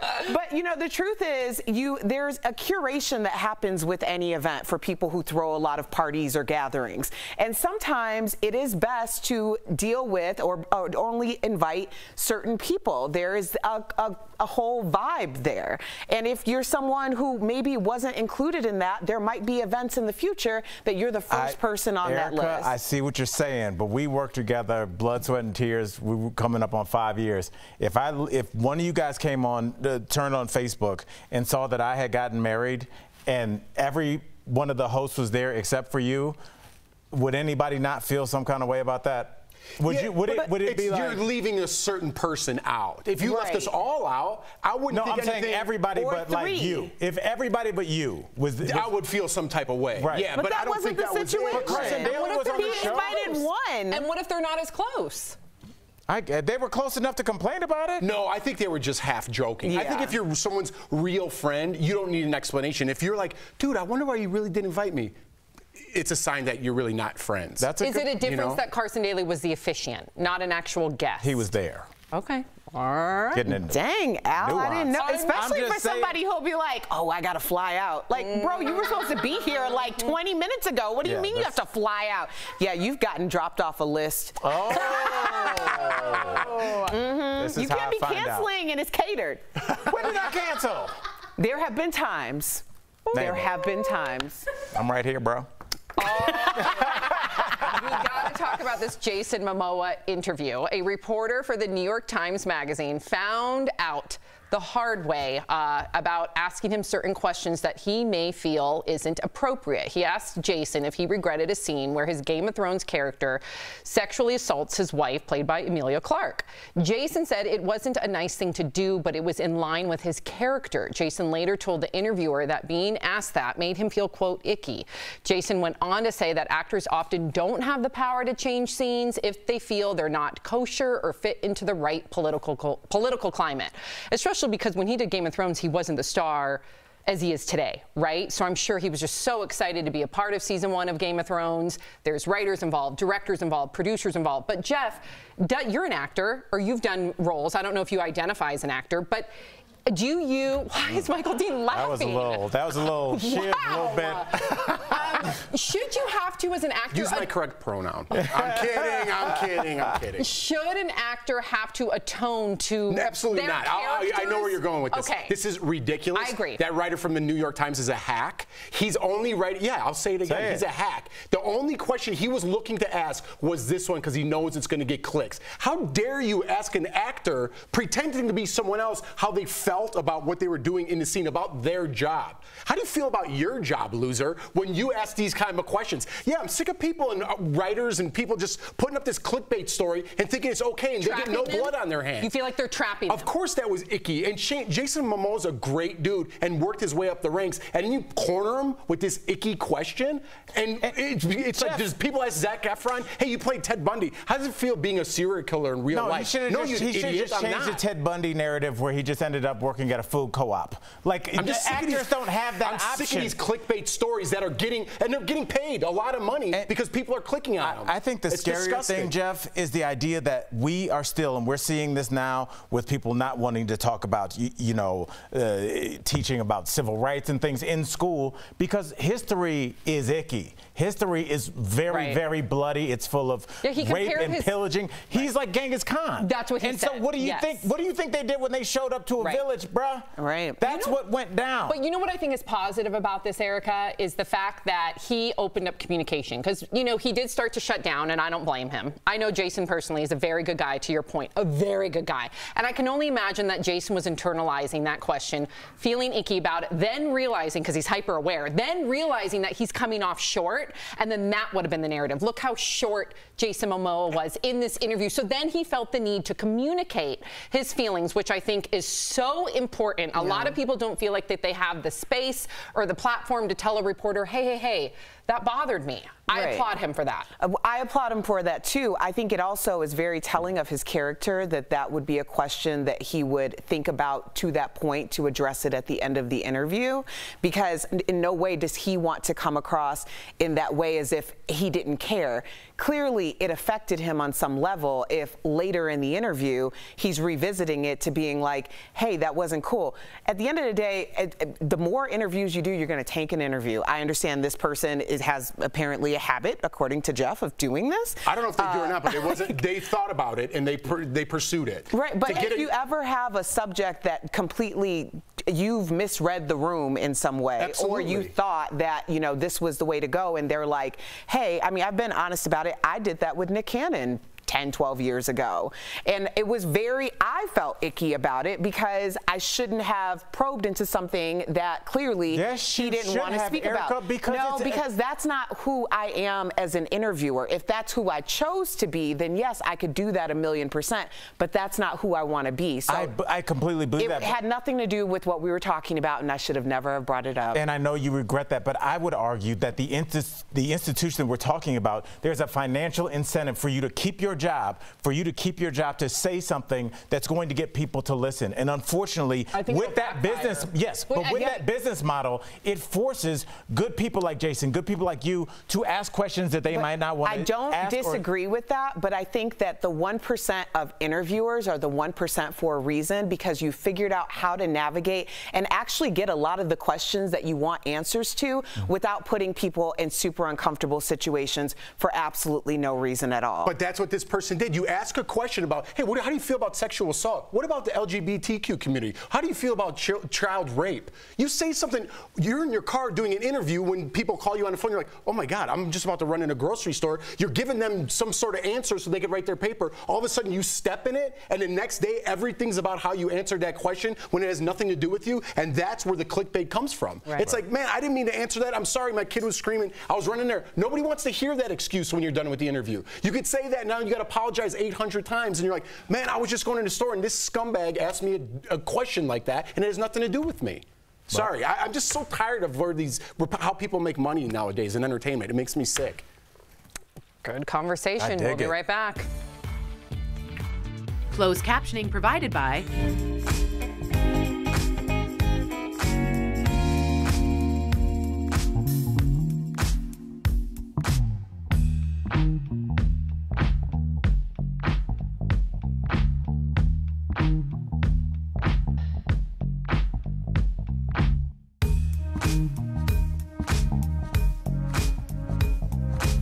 Sorry, I get fired up on those topics because I've interviewed people before, right? And that was part of my job, and I never wanted to make them uncomfortable. I always brought up uncomfortable things, but in a way where they could process it themselves and kind of work their questions through it. When you're saying, hey man, what a success with Aquaman, Game of Thrones, how'd you feel about raping that girl? It's like, it throws you off track, and you're like, wait, where the hell did that come from, man? And the trust is gone. If I were Jason Momoa, I'm obviously more mad than he is. I would never do an interview with the New York Times ever again. Well, and that's what happens. I mean, not with the New York Times, obviously, but not with that person ever again. Right. I mean, just real quick, for the next segment, I need you to just hear. Okay. Hey. Relationship deal breakers. There are 5 full screens, and there's going to be a quick discussion after each one. There are 5 different types of deal breakers. Okay. But we want to get to all 4 of your deal breakers. Okay. So don't sit on each full screen discussion very long. It's just a quick little chat, and then Sam will prompt everyone, what's your deal breaker, what's your deal breaker? There are no elements for those for you guys. Okay, cool. So we just say them? What are And talk about them. I forgot what mine was. Read that. Yeah. Yeah, so I think that it is important, especially when you're in a position where someone's coming in to promote something. Like, this is a give and take relationship, right? So if you're coming into, at the time, my radio studio, it's a big deal that your name, or you being there, you're also bringing your fans in. So me, as an interviewer, are also giving you room to promote the reason why you're there and to say other things that you'd like to say, but I also need to navigate in a way that both your fans and my viewership are going to want to hear. That doesn't mean throw someone under the bus, because that just makes it completely uncomfortable for everyone. And you don't really need it if you're not in a situation where you're trying to be a bottom feeder most of the time. Yeah.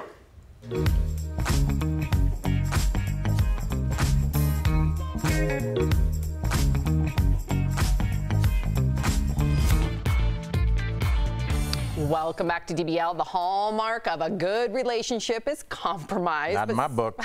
But sometimes there are just some things you can't look past. We found some popular relationship deal breakers. Let us know if you feel the same way, okay? So write in. The first major relationship deal breaker is when people are bad with their finances. Would this be a deal breaker for any of you guys?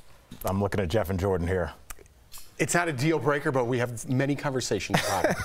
Erica looks like... Well, the truth is, I wouldn't be with my husband right now if it was a deal breaker for him, because I was starting over.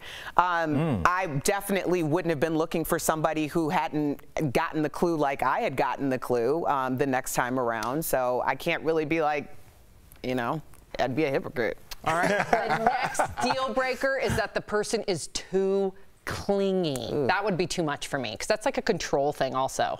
Yeah. Like, can I just please, like, go do my thing, you go do your thing? And it's also like a low-level way to isolate somebody. Ooh. Because if you're the new boyfriend or girlfriend or however you identify, and you're always around, it's like, oh yeah, me and Jeff will be there. Oh, me and Jeff will be at the party. And it's like, hey, I thought we were friends. And now all of a sudden this person, so now you stop hanging around with them, and now that person's all by themselves, and they got you where they want you. You need me time, for sure, in any relationship. You need me time. Exactly. And I can't wait for you guys to hear this one. They talk about their exes too much.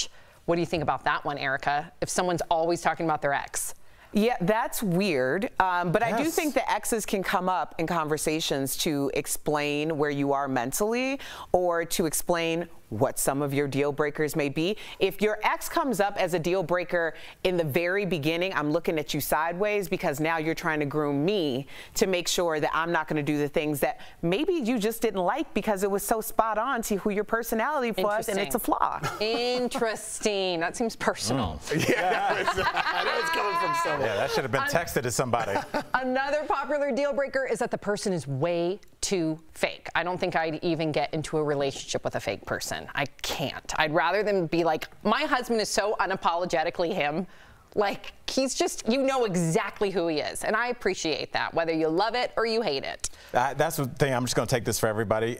All of you guys' partners are the most, I've texted you before, Erica, Jordan, like, your partners are the most, like, real people. And it makes sense, like, why you're with them. Like, there is no facade with any of them. And it's probably why y'all are together. Mm-hmm. Okay, so deal breakers. I want to know what your personal deal breakers are, starting with you, Erica. You cannot swear at me.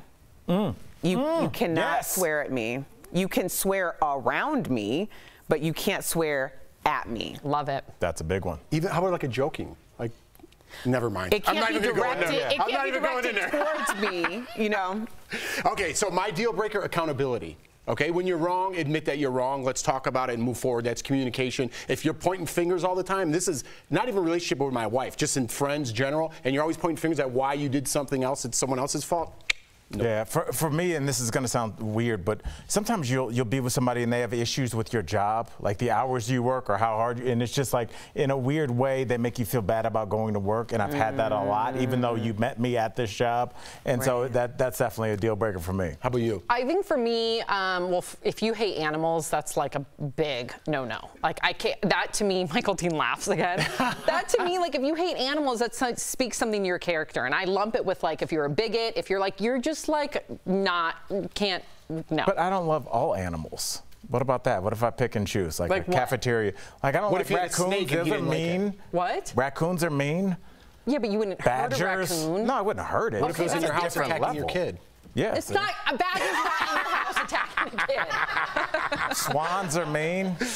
Coming up. Chimps. They're mean. You don't own a chimp. The story you might not know about gymnastics star Soon-Yi Lee, how she overcame family tragedy to get the gold.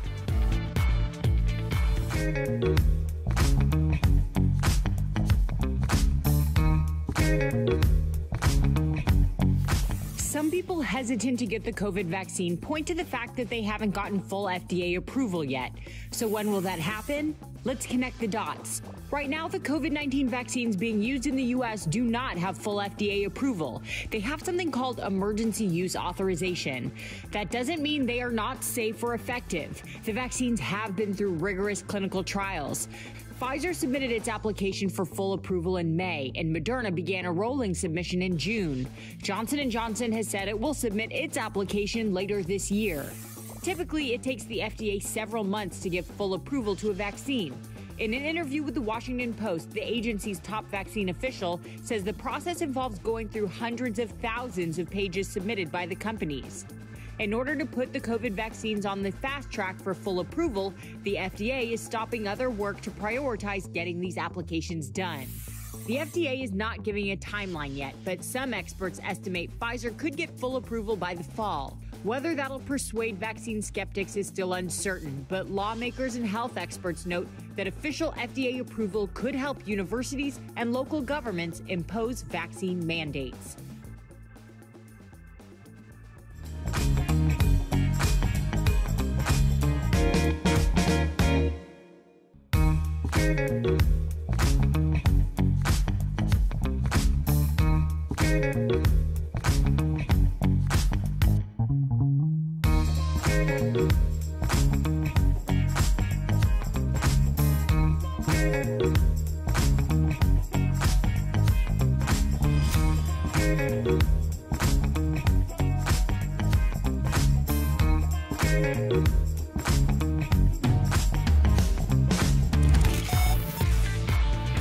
Welcome back to DBL. When gymnast Soon-Yi Lee won gold at the Summer Games, her medal symbolized years of practice, personal tragedy, and hardship as the daughter of refugees. From Soon-Yi's heart-wrenching trials to the top of the podium in Tokyo, here is her remarkable story. This daughter of refugees overcame family tragedy to win gold for the U.S. Soon-Yi Lee's parents came to the U.S. as Hmong refugees. Soon-Yi's bond with her father is especially close. Me and my dad definitely have the closest bond out of everyone in my family. Just before Soon-Yi headed to the World Championship in 2019, John fell from a ladder and was paralyzed from the chest down. It was devastating for Soon-Yi and her family. But John insisted that Soon-Yi go to the competition. I told her, just go and do your thing, don't worry about me. I'll be okay. Soon-Yi took home gold, but the biggest prize was in Tokyo. As Soon-Yi prepared for the Summer Games, juggling school and family obligations, John worked hard to get better. I know that he's going through something and it's way harder than what I'm going through right now. So I knew I had to be the best that I could be for my dad. Because of the pandemic, Soon-Yi had to compete without her family once again. But Soon-Yi made John and her family proud, becoming the first Hmong American to win gold. And back home in Minnesota,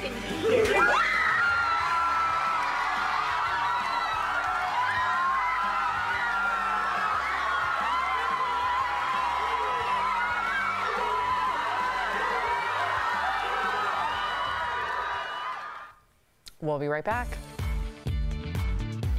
Promotional consideration is brought to you by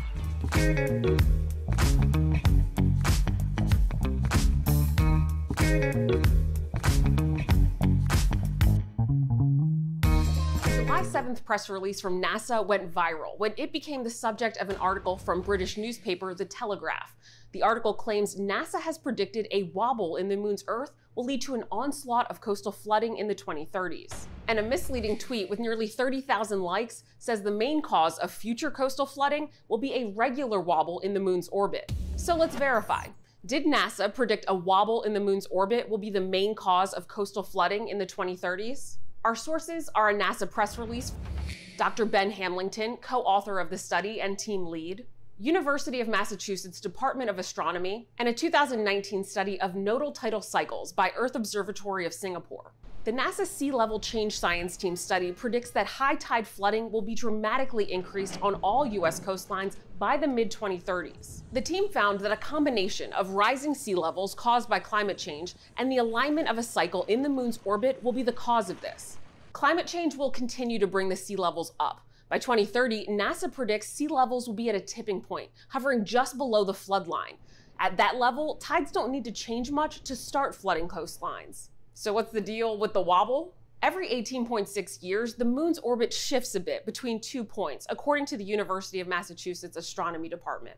This shift, or wobble, impacts the moon's gravitational pull, which in turn causes high tides to get higher and low tides to get lower. According to the 2019 study, Earth Observatory of Singapore predicts 2025 and 2034 are when this amplifying cycle will reach its next 2 high water peaks. High tides during those peaks are about 4 inches above normal. According to Dr. Hamilton, team lead of NASA's Sea Level Change Science Team, that can be devastating for coastal towns. It's something that over time, so as it continues to happen, continues to increase, it does damage infrastructure. So it's something that can cause damage to buildings, roads, things like that. This wobble isn't anything new. It's how the moon has always orbited the Earth. So we can verify, no, NASA did not predict the moon's wobble will be the main cause of coastal flooding in the 2030s. The only new element to worsen tidal flooding will be sea level rise induced by climate change. With your Verify, I'm Adiante Till.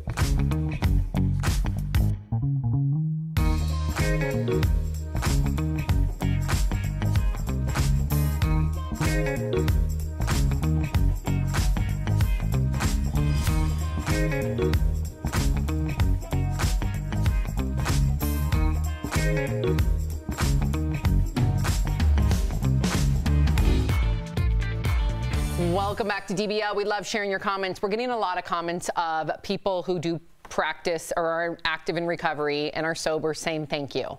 So, really? Yeah, they feel seen, they feel heard, and they full on agree with our conversation. Wonderful. So, good. DBL's new every day. We'll see you tomorrow. Bye, guys.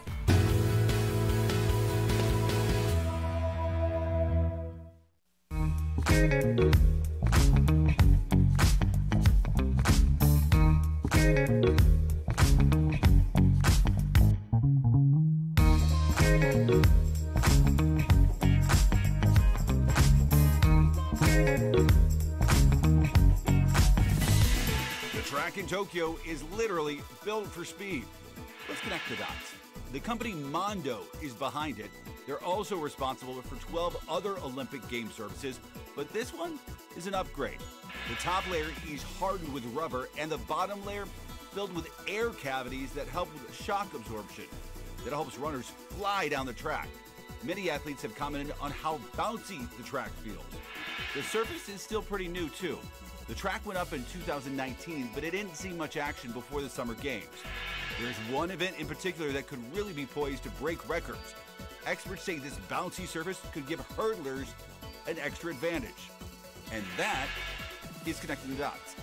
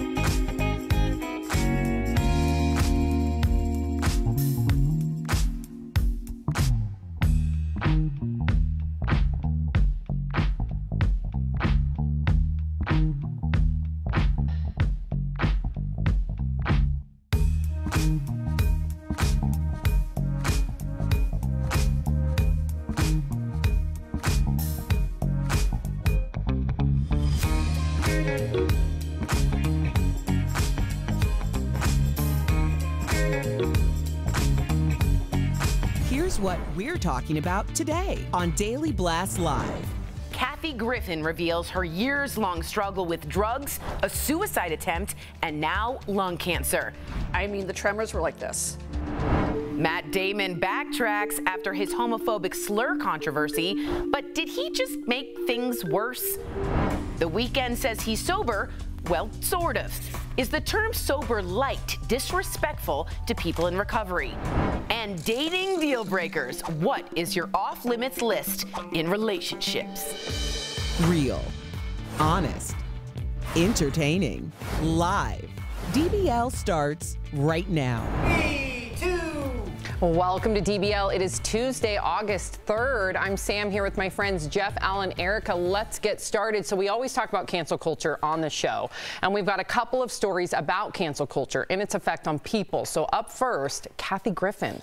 She revealed yesterday that she's been diagnosed with lung cancer, and now we've learned that the surgery to remove part of her left lung went well and she's recovering. Kathy is also opening up about a suicide attempt in 2020 and a crippling pain pill addiction. Here's what she's told ABC's Nightline about it. The detox was nasty. I mean, it was months. I mean, the tremors were like this, and the flop sweat, and I was so unsteady. Like, when I would brush my teeth, my husband had to hold my hips so I wouldn't fall over. Yeah, it was crazy. You were in deep. Bad detox. Bad detox. And Kathy says she developed the addiction to cope with the backlash she got for a 2017 photo shoot she did with a bloody mask that looked like Donald Trump. You guys remember that mask.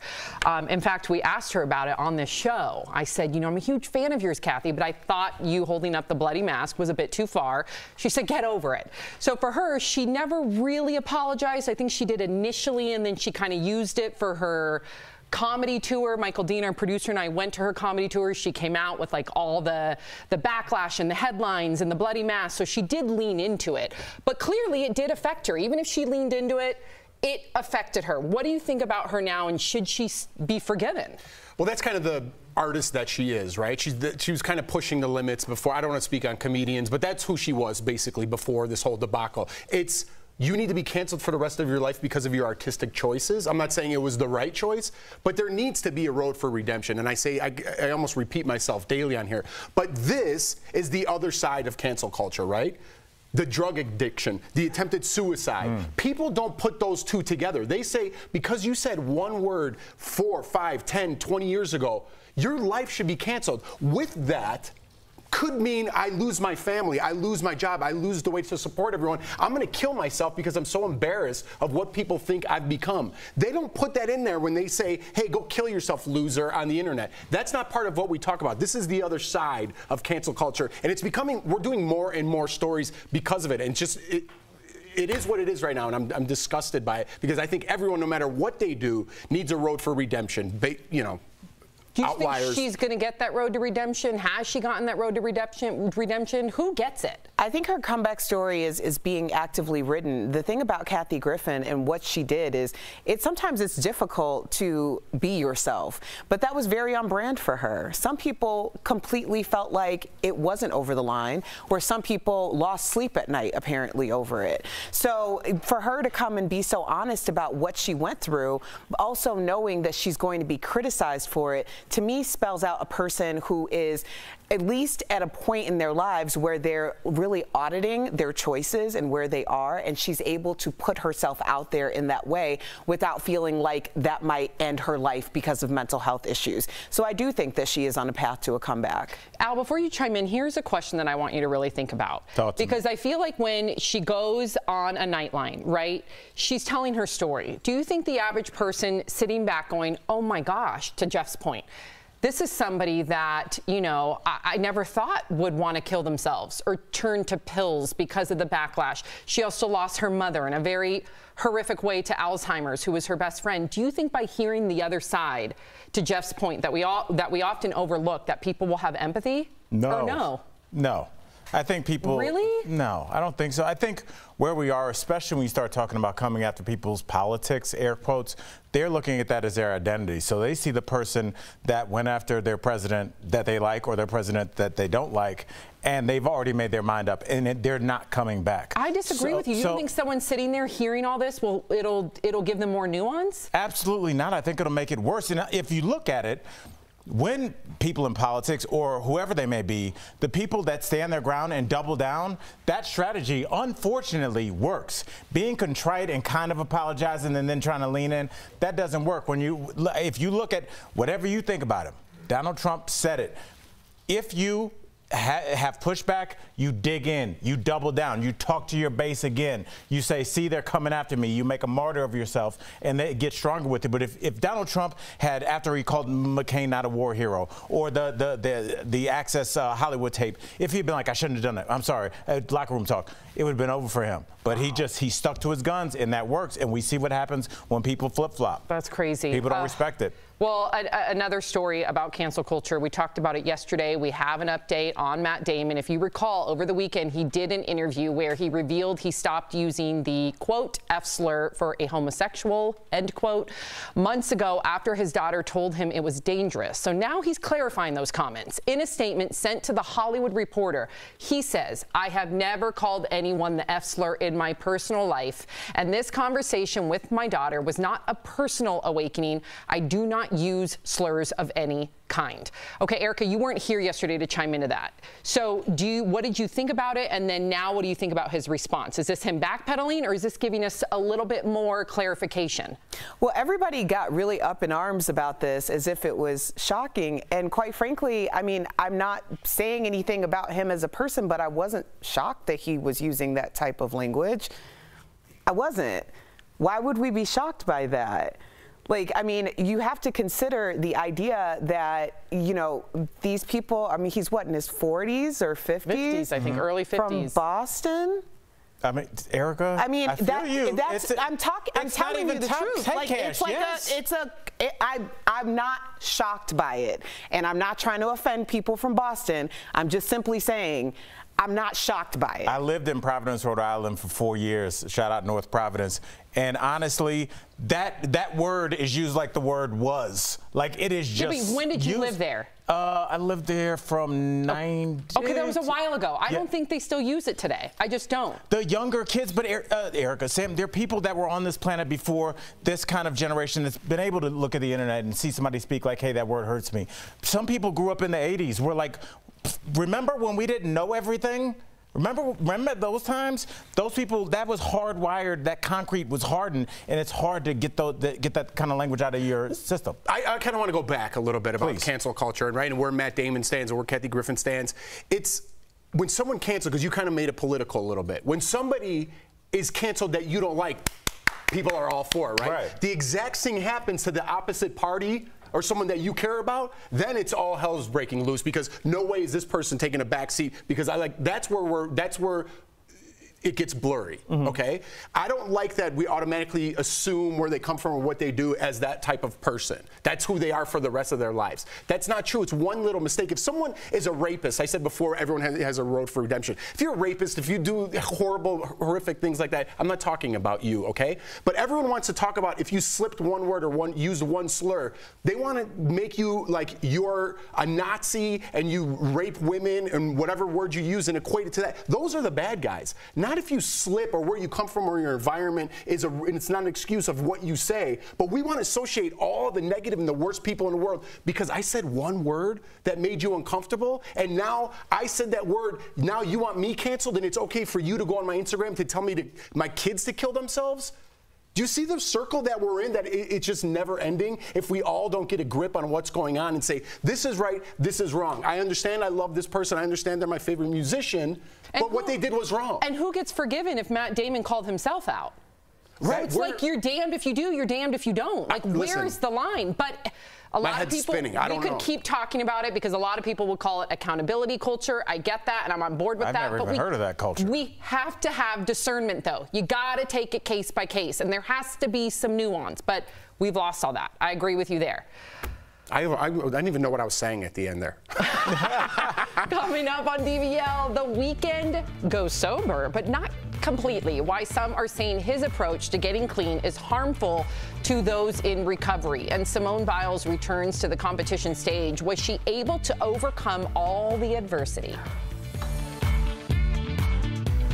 Closed captioning provided by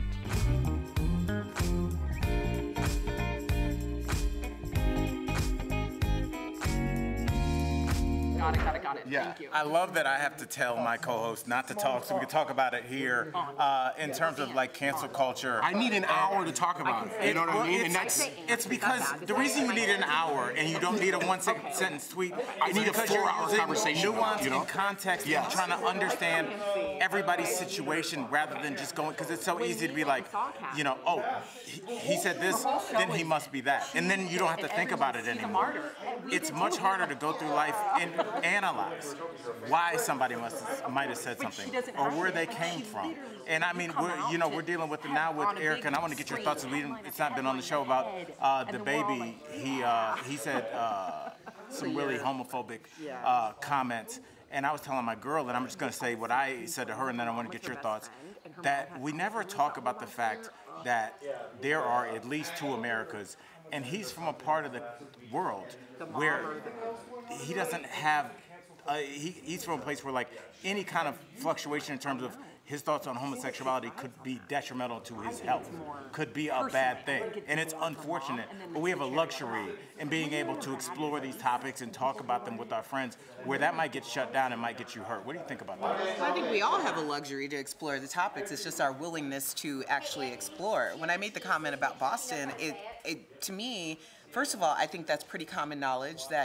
Remember what happened with Aaron Hernandez and that whole story? And the big story was it was a very homophobic outing of what the situation behind it was.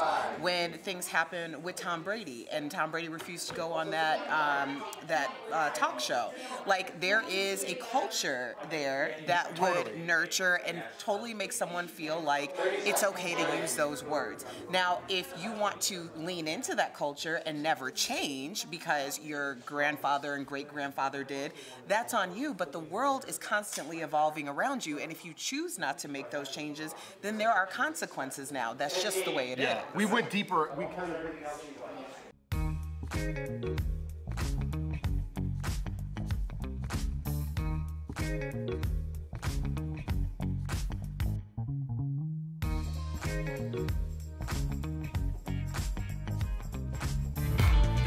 Simone Biles has made her Tokyo Games comeback, but pause, quick spoiler alert, okay? If you want to see it tonight, plug your ears, press pause, forward it, whatever it may be. I want to give you a beat.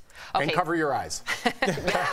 Besides that. Simone took home the bronze on the balance beam after dropping out, of course, of numerous other events because of her mental health issues and a case, as she called it, the twisties. She told the Today Show that the bronze, quote, means more than all the golds because I've pushed through so much the last 5 years and the last week. In fact, Erica, her aunt, just passed away this week. So a lot on her shoulders. And I believe, if I'm correct, the balance beam, she wasn't expected to win gold. So for her to be on that podium, huge accomplishment. What did you think about her comeback? Well, you know, Simone Biles is the moment. She is the story. And for all the moves that she's made, everything about the situation, the idea that the conversation has turned to how can she be the GOAT, it's like, well, the algorithm doesn't care, okay? Simone Biles, GOAT, period, point blank. That's just what it is, whether you're saying something good, bad, or indifferent. Her coming in and doing as well as she did on an event that she wasn't expected to be the top tier at after everything shows you the perseverance that she truly does have. And I mean, I'm just extremely proud of her. How could you not be? I understand people choose to, but we got to look at what their lives look like first before you can even throw your hat in the ring on that. Erica, because you know she's already getting pushback. To Erica's point, there's people saying, oh, see, she didn't win the gold. She's not the GOAT. No, that wasn't her event. So what would you say to those people? I don't even want to talk to those people. I want to talk to Simone Biles and how proud America is, quote unquote, getting back on the horse, because it was the pommel horse, I believe. Oh, right? yeah, there you go. Good one. Way to go. But anyways, not to not to compare myself to Simone Biles, but when I played football at all, I was really good, right? Going into high school, going into college. And the best award I ever received was my senior year when I didn't play a lot because other people were better than me, and I had to go through that mentally and physically. I got Mr. Hustle, and that was voted on by my whole team. Hustle. Right, so the guy who always there, he shows up every day, he gives his all on the field and off the field. And that was the proudest award I ever had. So I relate with her saying, I got a bronze medal, but she got back on that horse. Mentally, she had to go over hurdles that most people in life don't go through. And those failures in my life, and I'm not saying she's a failure, made me a better person. It's those all those failures together is who I am today. And I'm very proud of Simone Biles. And we're calling you Mr. Hustle for the rest of the show. I'm taking a day off, so don't call me that. Congrats to Simone Biles. She is the true GOAT. We'll be right back.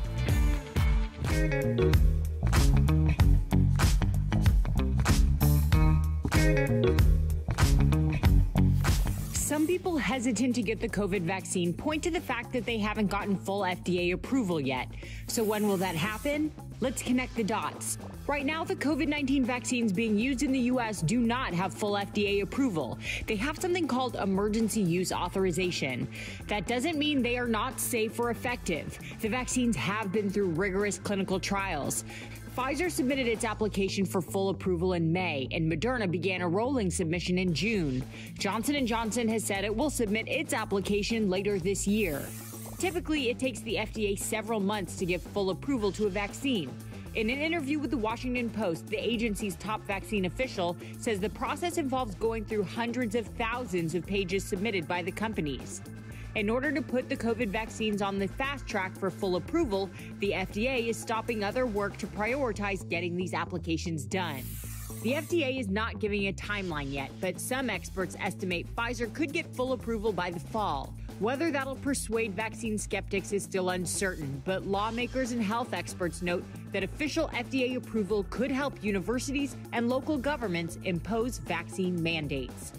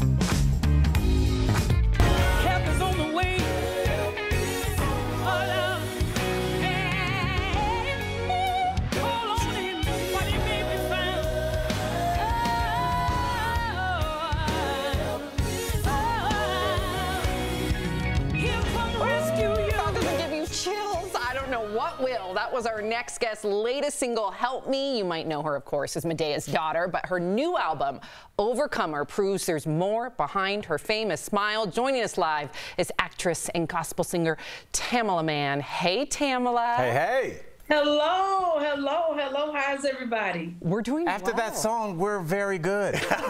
We're good because of you, sis. Oh, my goodness. Well, thank you. Look, we all could use a little help. Hey, that's right. And Tamela, okay, so a lot of our viewers have written in about you, and we know you've been focusing on your health. You look fantastic, by the way. Many people struggle to get to and maintain a healthy weight. Our viewers want to know what worked for you.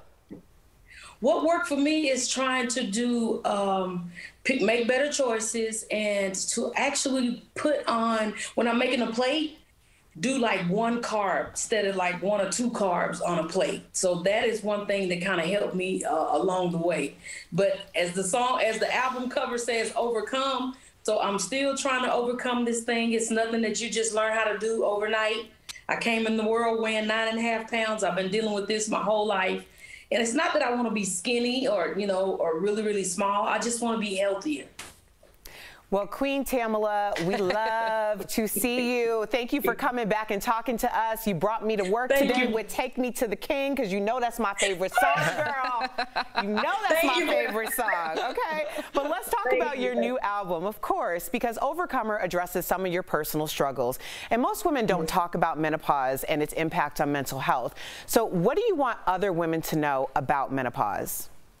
I want other women to know about menopause. It's okay, and to actually let people know that it's happening. It's just like us as a kid, you know, you don't want to let people know that you started on your monthly as a youth, as a teenager. But as a woman and going into this, it's important to let somebody know that something is happening with you, because I didn't know really what was happening to me. It's like I knew that I was happy, then all of a sudden I was sad, and then I may just bust out and start crying and not knowing what was going on with me. But my family stepped in there and helped me out. My husband started researching, and of course I went to the doctor and they prescribed something, but it was taking me too low. So I was not the happy, hunky-dory, cheery person that I was. It was making me really, really sad. And I was about to go into a depression, and I didn't even know. So with the help of family and my faith, I mean, I'm just overcoming. That's why I entitled the album "Overcomer." That I did need help. That it's okay to ask for help. Sometimes I grew up in the church, so we go to the church for help. But it's okay to get some earthly help, meaning talk to somebody to walk you through it. So important, especially in today's day and age. But you're a Grammy winner. You got some awards behind you, I see, as well. Saw those. You have worked with some incredible people like Wyclef, Timbaland, and Kirk Franklin. Who do you want to work with in the future? Oh, my dream to work with is, I'm putting it in there, Celine Dion. I want to do a song with her. Yes. I feel like our voices, because she has such a big voice and I have a big voice, I feel like we will be very compatible. And I just think it would really be a good mixture of, you know, she's from Italy, I'm from the South. Just mix up a good meal and a song. I'm here for it. I think we all are. Now, you know, Tyler Perry is bringing Madea out of retirement with a Madea Homecoming this fall on Netflix. You have to tell us what inspired him to get back into this role. You know, I think what happened is he called us and he was like, it's so much going on in the world and so many people are dealing with a lot of sadness, losing family members, losing work and homes and all of it. He said, we just need to make the people laugh. And he was like, that's what it's all about right now. So bringing some joy and laughter and, you know, to everyone. And when I tell you, they are coming, you know, I'm the peacemaker, but I'm holding the peace in the family, but they are going to bring some great laughter for everybody. Looking forward to it. Tamala Mann, thank you so much for joining us. You're such an inspiration, obviously, to us, but I'm looking at the comments from our viewers. You are appreciated. DBL Nation, her new album, Overcomer, will be available to stream and download this Friday. Mark it on your calendars. Thank you so much, Tamala. We'll be right back. Bye, girl. Thank you, everybody. Pick it up. Promotional consideration is brought to you by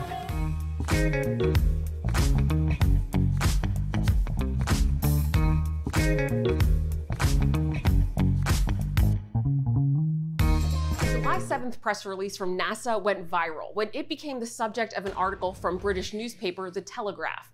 The article claims NASA has predicted a wobble in the moon's Earth will lead to an onslaught of coastal flooding in the 2030s. And a misleading tweet with nearly 30,000 likes says the main cause of future coastal flooding will be a regular wobble in the moon's orbit. So let's verify. Did NASA predict a wobble in the moon's orbit will be the main cause of coastal flooding in the 2030s? Our sources are a NASA press release, Dr. Ben Hamlington, co-author of the study and team lead, University of Massachusetts Department of Astronomy, and a 2019 study of nodal tidal cycles by Earth Observatory of Singapore.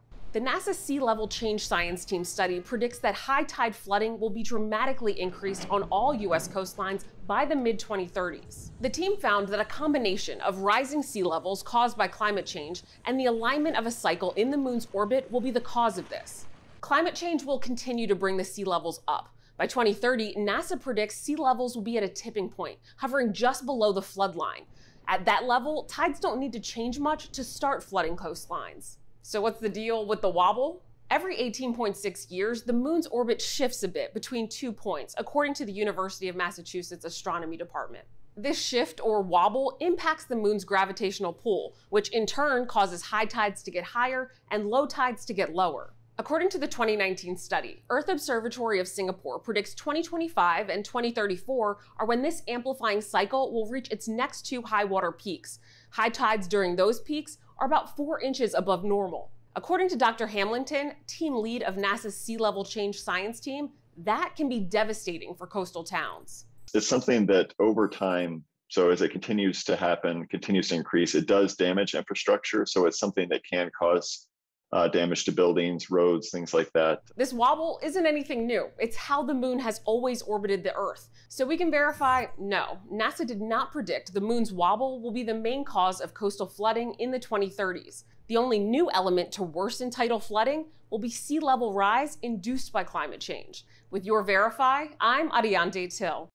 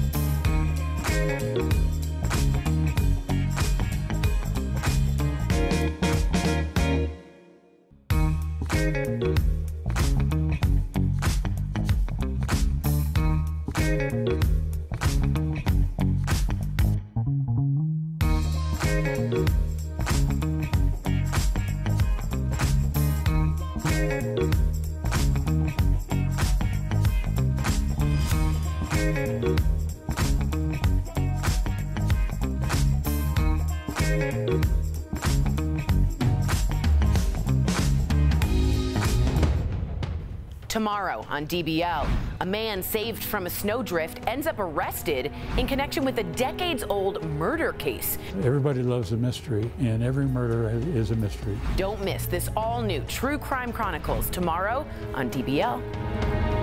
Wow.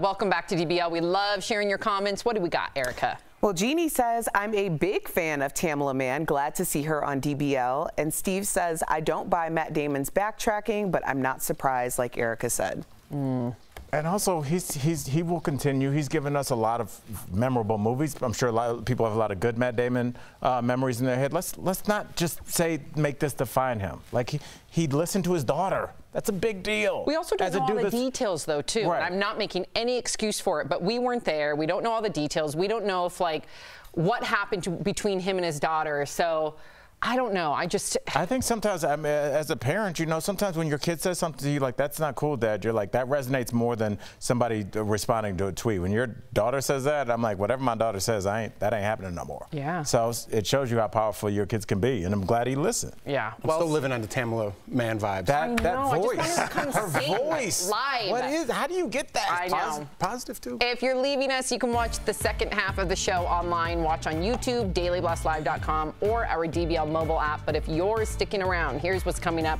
Blake Shelton is talking about the awkward convos with friends about his wedding, why he doesn't feel bad about leaving a lot of people off the guest list. And The Weeknd says he's sober light. But is this disrespectful to people in recovery, and what does that mean?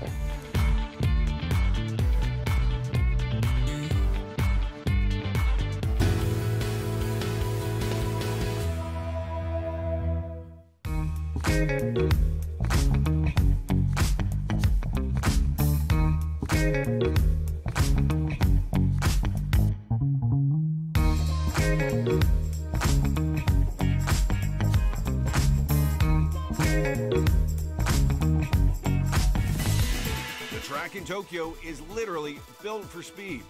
Let's connect the dots. The company Mondo is behind it. They're also responsible for 12 other Olympic game services, but this one is an upgrade. The top layer is hardened with rubber, and the bottom layer filled with air cavities that help with shock absorption. That helps runners fly down the track. Many athletes have commented on how bouncy the track feels. The surface is still pretty new, too. The track went up in 2019, but it didn't see much action before the Summer Games. There's one event in particular that could really be poised to break records. Experts say this bouncy surface could give hurdlers an extra advantage. And that is connecting the dots.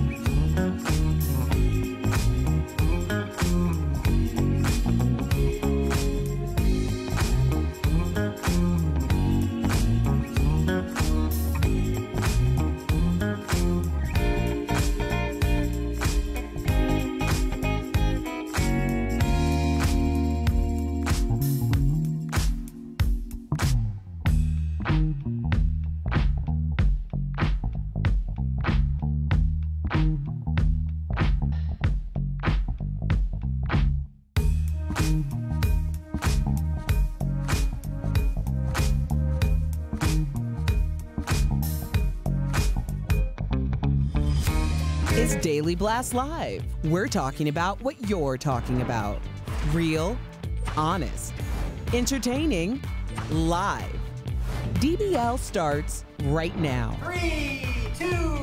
Welcome to DBL. We are live. Let's get started. Lots to talk about. The Weeknd revealed that he's adopting a quote-unquote sober light lifestyle. Speaking to GQ magazine, the singer explained that he still drinks and smokes weed, but he has given up hard drugs because they were, quote, a crutch. He went on to say that he never felt he needed to do hard drugs, so it wasn't a hard habit for him to shake. He also said he became, quote, sober light because he eventually wants a family someday. Al, do you think that using the term sober light, or just using sober attached to anything where you're not really sober, is detrimental to those who are in recovery? Well, there's two kind of schools of thought on this that I've observed. There are some people that are like, when you're sober from everything cold turkey, maybe cigarettes, maybe coffee, but that's it. Some people are, air quotes, it's called California sober. We've interviewed people on here that said that they're that. And some people, I believe, for their mental health, have cut out everything except for marijuana. That works for some people, apparently. But when you start saying, I only drink a little bit, or I only smoke a little bit, what we're talking about is introducing things into a system that is shown with its history that it is unable to stop once it gets going. And you're just opening the door, because I think everything starts out, I can have a drink. You know, and I have friends that I've talked to that have people that have years in sobriety, and they're like, I think I can have a wine spritzer, it's cool. And 3 days later, they're being admitted to the hospital. There's a reason that we're having this conversation. Really, I don't want to hog the whole block. I'll just say this to anybody listening. I remember I was on a phone call. I used to run a men's sobriety group, and, you know, there's a guy on there that said, you know, I'm not sure if I'm an alcoholic. And he just said to the guy, people that aren't alcoholics aren't on this phone call. And so if you have to have that question, then you probably need to get some help. Yeah, I just, to me, Al, it's not supporting the people who are completely sober. I was talking with Michael Dean, and he's one of our producers here, and he is sober proudly. And it's an insult to someone like him who really takes it serious and puts in the work and doesn't drink. And in drinking, and when I say sober, I'm just referring to drinking. Why can't you just say, instead of all these new words that we're learning as a society, why can't you just say, I don't do hard drugs? What's wrong with that? That's really what it is. Just anyway. Not sober light. It's kind of insulting. To me, I'm not sober. I don't know. I'm not speaking for people who are. But that's a little insulting to say that when people really put in the work. No? No, that's I'm like, Sam, you should chime in. No, that's a word, sober. I know people that are sober that took them 5 years, 10 years, 40 years to finally get sober. And they walk around with their coins and their chips in their pocket. So that's like to those of you who accomplish AA or in recovery, you know what I'm talking about. So that's their accomplishment. To say the word sober is something that encompasses blood, sweat, tears, failure, rock bottom, jail, like all of the above. Yeah. Relapses, losing family, regaining your family. So I'm with you, Jeff. I think it's incredibly insulting. I think it's a word that holds a lot of power. And I love The Weeknd. I'm one of his biggest fans. So for me, I was disappointed coming from someone that knows addiction very well, that used to go to Al-Anon. Like for me, I was like, I hope someone sits down with him and talks to him the weight of that word, because words do matter. And I'm sure if somebody did, maybe he would just say, I drink in moderation, or I party in moderation. Or I said the wrong thing. Right. Because, and that's I mean, okay. especially if you say, and it's okay, during an interview, you're going to say a lot of things, and people are going to cherry pick what they're going to listen to. So is sober light sober appropriation? I don't know. I mean, honestly, I'm just wondering, like, because there's so much pride in the idea of being sober, in the work that goes into being sober. It's a daily battle. Okay, so Blake Shelton is revealing why he left some of his A-list friends off his wedding guest list. Blake and Gwen Stefani, oh, look at her, surprised the world by announcing their wedding on Instagram last month. The two exchanged vows at his ranch in Oklahoma. But since then, his friends, Adam Levine and Luke Bryan, revealed they were not invited. They said they found out about the wedding like the rest of us. Blake spoke out about snubbing his pals on the Storm Warren show. Listen. So I've had awkward conversations with so many of my friends since it's, oh yeah, I read y'all. Yeah, I read about that. How was that? You know, it's like, listen, you know, we kept it small. Get over it, you know. That's cool. It's not about you. So there are a lot of them. Ooh, Because especially when you look at The Voice, you know, Carson Daly was there. He was, so I can only imagine, you know, what do you think, Erica? I think you're allowed to have whoever you want when you're hosting any type of event, no matter what it is. I think it's kind of a backhanded compliment in a way, because it's saying that I consider you to be such a great friend. I'm disappointed that I wasn't a part of this special time in your life. But the truth is, when people, I mean, anytime, I mean, personally, when I have any type of an event, I'm really thinking about everybody who's going to be there, the numbers that I am willing to manage during that said event, because I told you, anytime I have an event, you know where to find me. Sam, where can you find me for at least 10 to 15 minutes? You take a moment either in your room, your bathroom. You gotta take a moment to escape and center. Right, I sit on the edge of the bathtub with a glass of wine. So while everybody else is having fun. Here's an Instagram picture for you. Seriously, that's what I do. But you know, the truth is, there's a curation that happens with any event for people who throw a lot of parties or gatherings. And sometimes it is best to deal with or only invite certain people. There is a whole vibe there. And if you're someone who maybe wasn't included in that, there might be events in the future that you're the first person on that Erica, list. I see what you're saying, but we worked together, blood, sweat, and tears. We were coming up on 5 years. If one of you guys came on, turned on Facebook and saw that I had gotten married and every one of the hosts was there except for you, would anybody not feel some kind of way about that? Would it be like you're leaving a certain person out? If you left us all out, I wouldn't. No, think I'm saying everybody but like you. If everybody but you was, I would feel some type of way. Right. Yeah, but but that I don't wasn't think the that was situation. it. Carson Daly was on the show. Invited one. And what if they're not as close?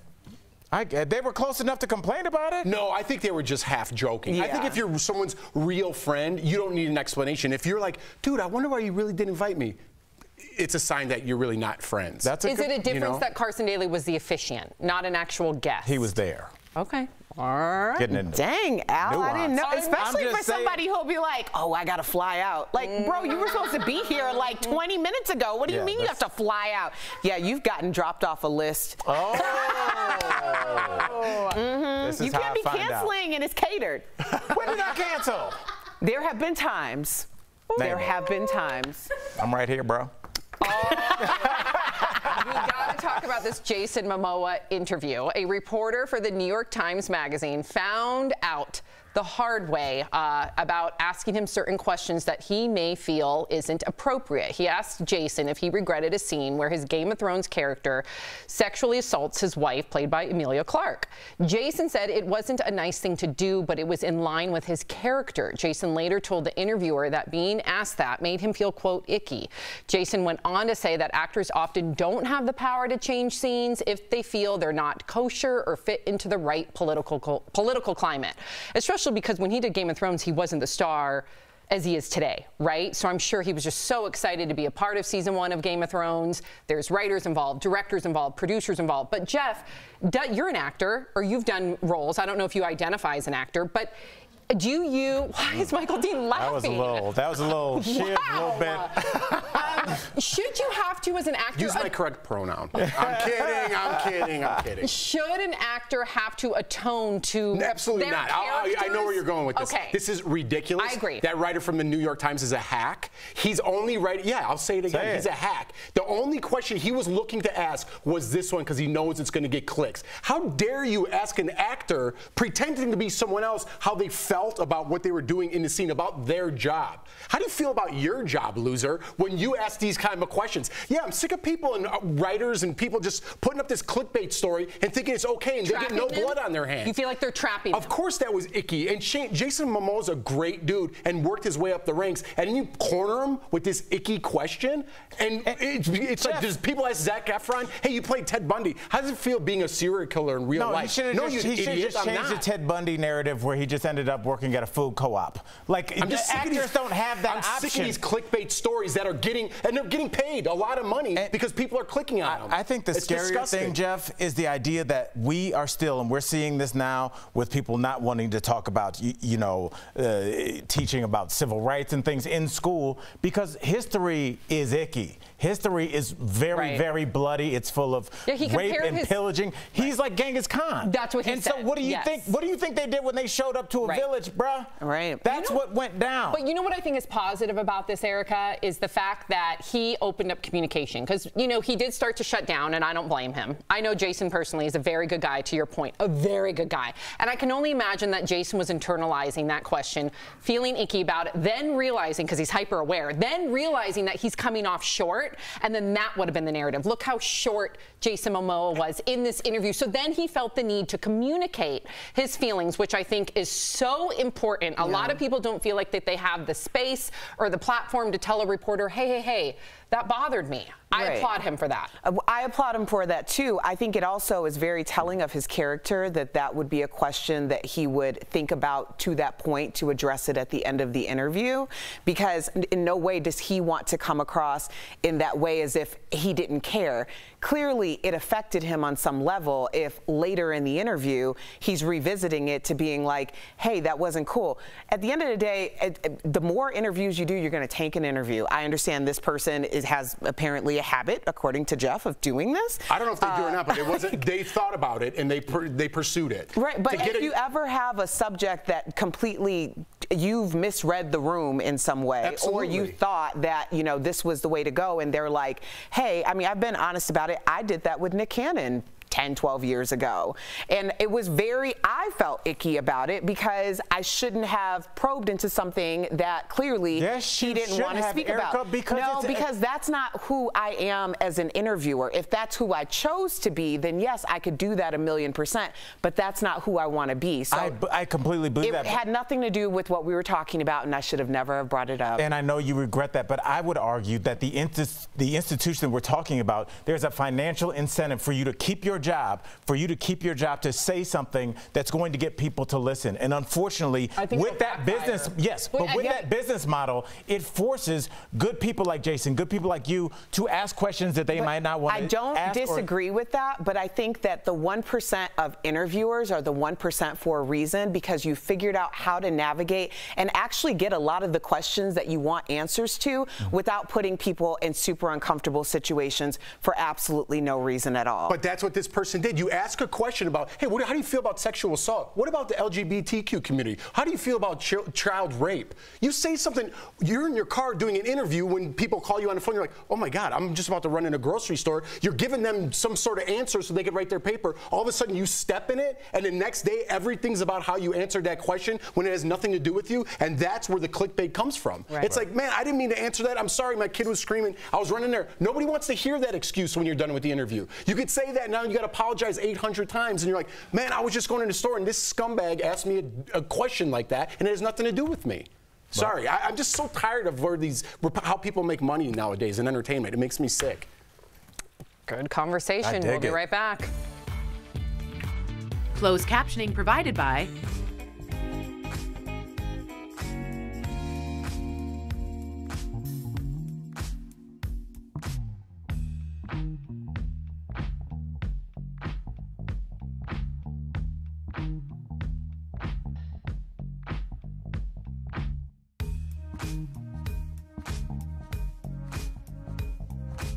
Sorry, I get fired up on those topics because I've interviewed people before, right? And that was part of my job, and I never wanted to make them uncomfortable. I always brought up uncomfortable things, but in a way where they could process it themselves and kind of work their questions through it. When you're saying, hey man, what is success with Aquaman, Game of Thrones? How'd you feel about raping that girl? It's like, it throws you off track, and you're like, wait, where the hell did that come from, man? And the trust is gone. If I were Jason Momoa, I'm obviously more mad than he is. I would never do an interview with the New York Times ever again. Well, and that's what happens. I mean, not with the New York Times, obviously, but not with that person ever again. Right. I mean, just real quick, for the next segment, I need you to just hear. Okay. Hey. Relationship deal breakers. There are 5 full screens, and there's going to be a quick discussion after each one. There are 5 different types of deal breakers. Okay. But we want to get to all 4 of your deal breakers. Okay. So don't sit on each full screen discussion very long. It's just a quick little chat, and then Sam will prompt everyone, what's your deal breaker, what's your deal breaker?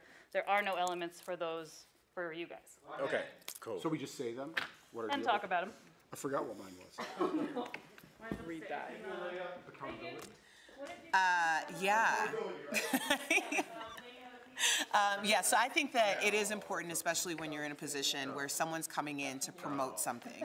Like, this is a give and take relationship, right? So if you're coming into, at the time, my radio studio, it's a big deal that your name, or you being there, you're also bringing your fans in. So me, as an interviewer, are also giving you room to promote the reason why you're there and to say other things that you'd like to say, but I also need to navigate in a way that both your fans and my viewership are going to want to hear. That doesn't mean throw someone under the bus, because that just makes it completely uncomfortable for everyone.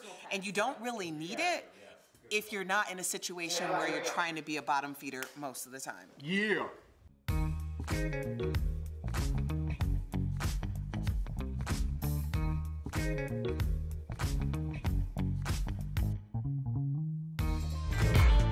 Welcome back to DBL. The hallmark of a good relationship is compromise. Not in my book. Okay.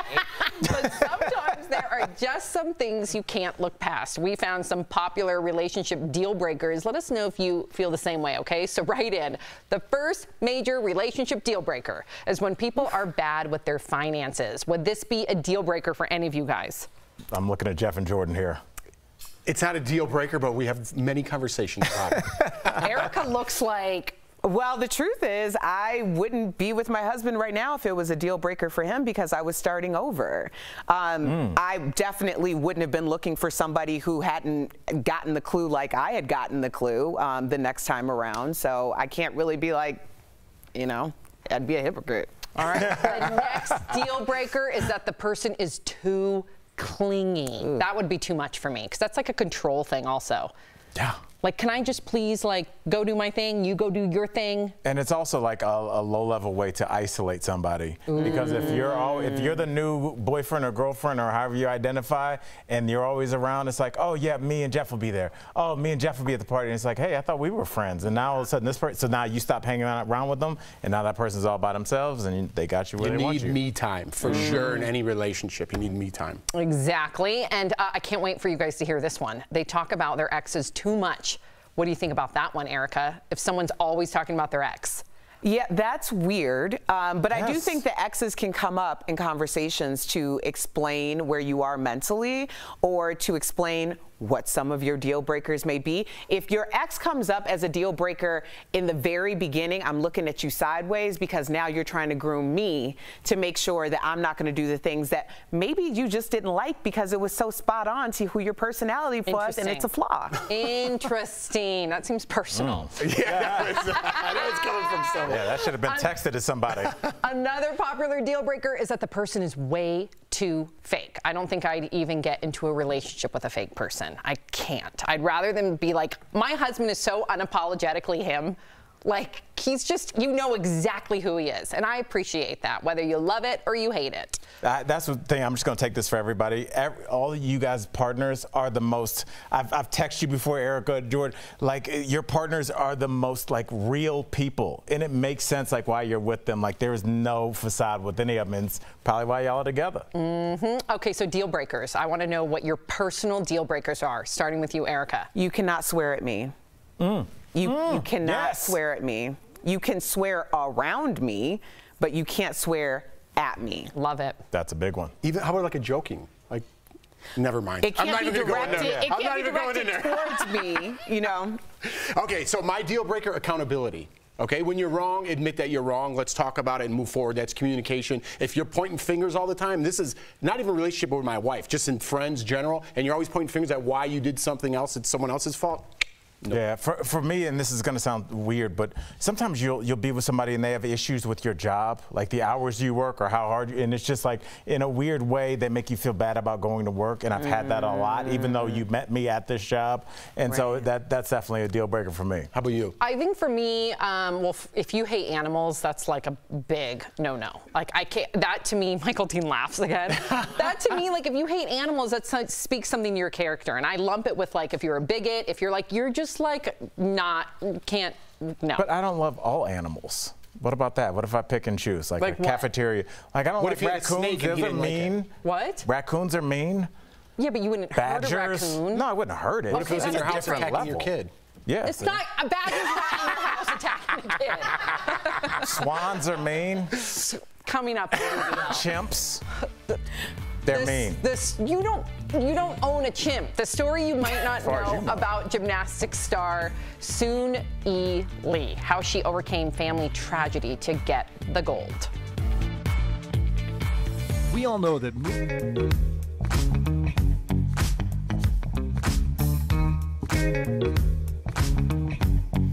Some people hesitant to get the COVID vaccine point to the fact that they haven't gotten full FDA approval yet.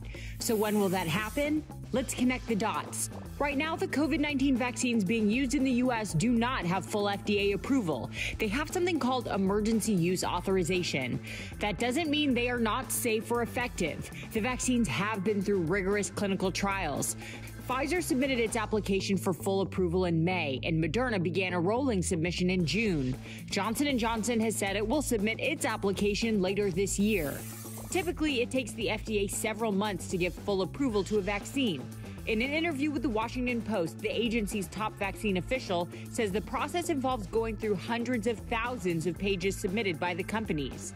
In order to put the COVID vaccines on the fast track for full approval, the FDA is stopping other work to prioritize getting these applications done. The FDA is not giving a timeline yet, but some experts estimate Pfizer could get full approval by the fall. Whether that'll persuade vaccine skeptics is still uncertain, but lawmakers and health experts note that official FDA approval could help universities and local governments impose vaccine mandates.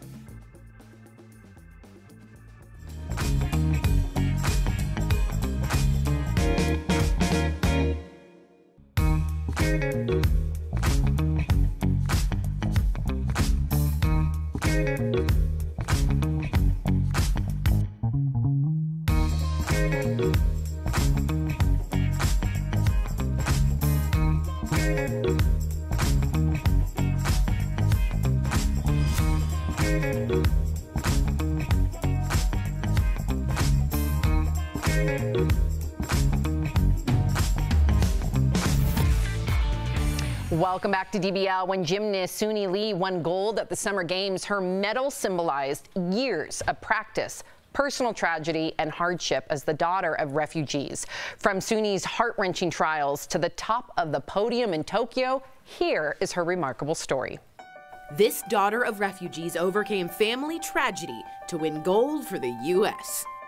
Soon-Yi Lee's parents came to the U.S. as Hmong refugees. Soon-Yi's bond with her father is especially close. Me and my dad definitely have the closest bond out of everyone in my family.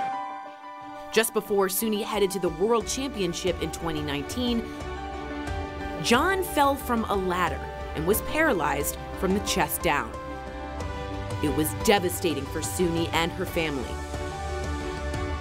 But John insisted that Soon-Yi go to the competition. I told her, just go and do your thing, don't worry about me.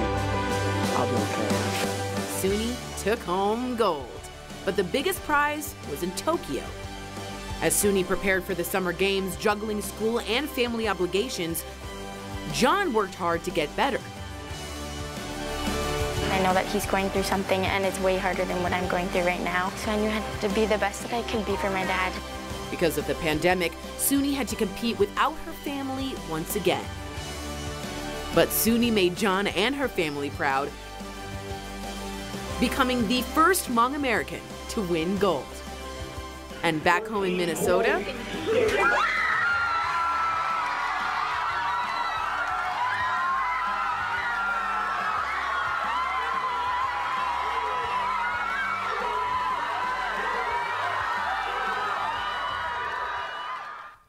we'll be right back.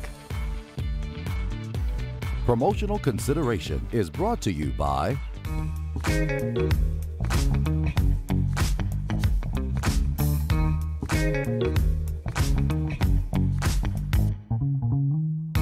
July 7th press release from NASA went viral when it became the subject of an article from British newspaper The Telegraph. The article claims NASA has predicted a wobble in the moon's Earth will lead to an onslaught of coastal flooding in the 2030s. And a misleading tweet with nearly 30,000 likes says the main cause of future coastal flooding will be a regular wobble in the moon's orbit. So let's verify. Did NASA predict a wobble in the moon's orbit will be the main cause of coastal flooding in the 2030s? Our sources are a NASA press release, Dr. Ben Hamilton, co-author of the study and team lead, University of Massachusetts Department of Astronomy, and a 2019 study of nodal tidal cycles by Earth Observatory of Singapore. The NASA Sea Level Change Science Team study predicts that high tide flooding will be dramatically increased on all U.S. coastlines by the mid-2030s. The team found that a combination of rising sea levels caused by climate change and the alignment of a cycle in the moon's orbit will be the cause of this. Climate change will continue to bring the sea levels up. By 2030, NASA predicts sea levels will be at a tipping point, hovering just below the flood line. At that level, tides don't need to change much to start flooding coastlines. So what's the deal with the wobble? Every 18.6 years, the moon's orbit shifts a bit between 2 points, according to the University of Massachusetts Astronomy Department. This shift, or wobble, impacts the moon's gravitational pull, which in turn causes high tides to get higher and low tides to get lower. According to the 2019 study, Earth Observatory of Singapore predicts 2025 and 2034 are when this amplifying cycle will reach its next 2 high water peaks. High tides during those peaks are about 4 inches above normal. According to Dr. Hamilton, team lead of NASA's Sea Level Change Science Team, that can be devastating for coastal towns. It's something that over time, so as it continues to happen, continues to increase, it does damage infrastructure. So it's something that can cause damage to buildings, roads, things like that. This wobble isn't anything new. It's how the moon has always orbited the Earth. So we can verify, no, NASA did not predict the moon's wobble will be the main cause of coastal flooding in the 2030s. The only new element to worsen tidal flooding will be sea level rise induced by climate change. With your Verify, I'm Adiante Till.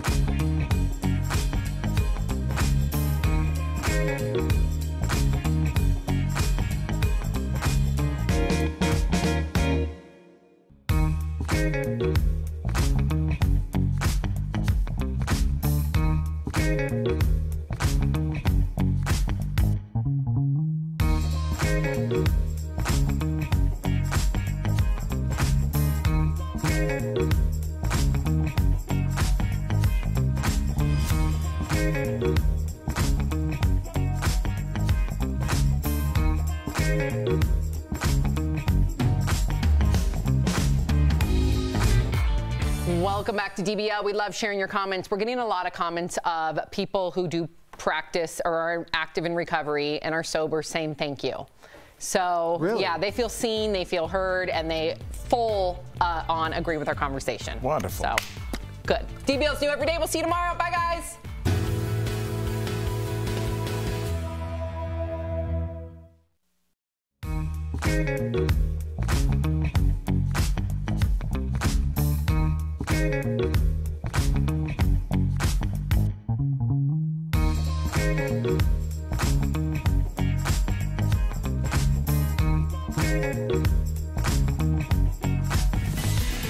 Track in Tokyo is literally built for speed.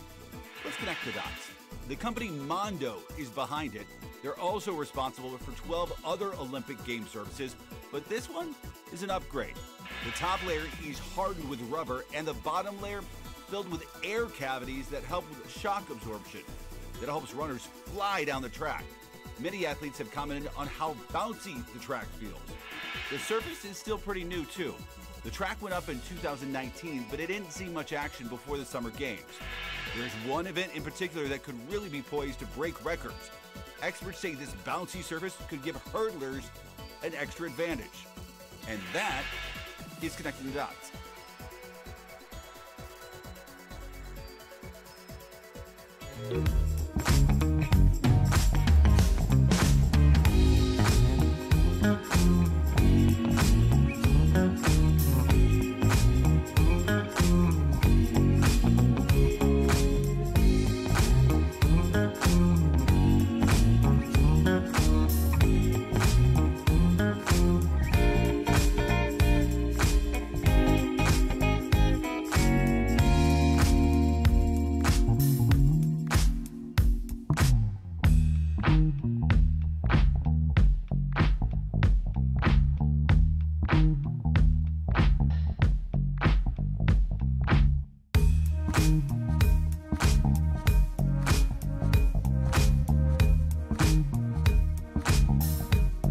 We're talking about today on Daily Blast Live.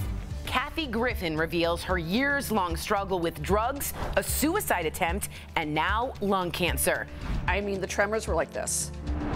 Matt Damon backtracks after his homophobic slur controversy, but did he just make things worse? The Weeknd says he's sober. Well, sort of. Is the term sober light disrespectful to people in recovery?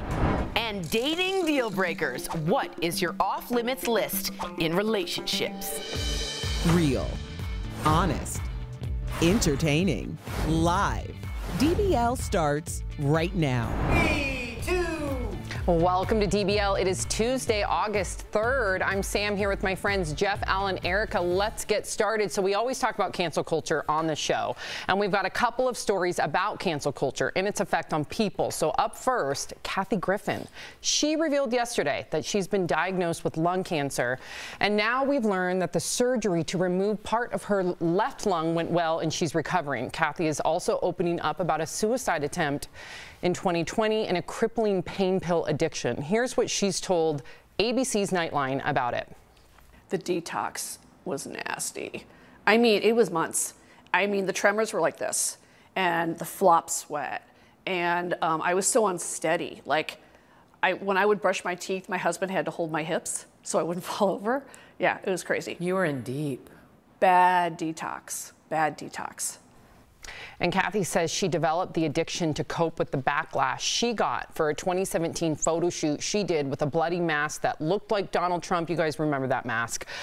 In fact, we asked her about it on this show. I said, you know, I'm a huge fan of yours, Kathy, but I thought you holding up the bloody mask was a bit too far. She said, get over it. So for her, she never really apologized. I think she did initially, and then she kind of used it for her comedy tour. Michael Dean, our producer, and I went to her comedy tour. She came out with like all the backlash and the headlines and the bloody mask. So she did lean into it. But clearly it did affect her. Even if she leaned into it, it affected her. What do you think about her now, and should she be forgiven? Well, that's kind of the artist that she is, right? She was kind of pushing the limits before. I don't want to speak on comedians, but that's who she was basically before this whole debacle. You need to be canceled for the rest of your life because of your artistic choices. I'm not saying it was the right choice, but there needs to be a road for redemption. And I almost repeat myself daily on here. But this is the other side of cancel culture, right? The drug addiction, the attempted suicide. People don't put those two together. They say, because you said one word 4, 5, 10, 20 years ago, your life should be canceled. With that, could mean I lose my family, I lose my job, I lose the way to support everyone. I'm going to kill myself because I'm so embarrassed of what people think I've become. They don't put that in there when they say, hey, go kill yourself, loser, on the internet. That's not part of what we talk about. This is the other side of cancel culture, and it's becoming, we're doing more and more stories because of it, and just it is what it is right now, and I'm disgusted by it, because I think everyone, no matter what they do, needs a road for redemption.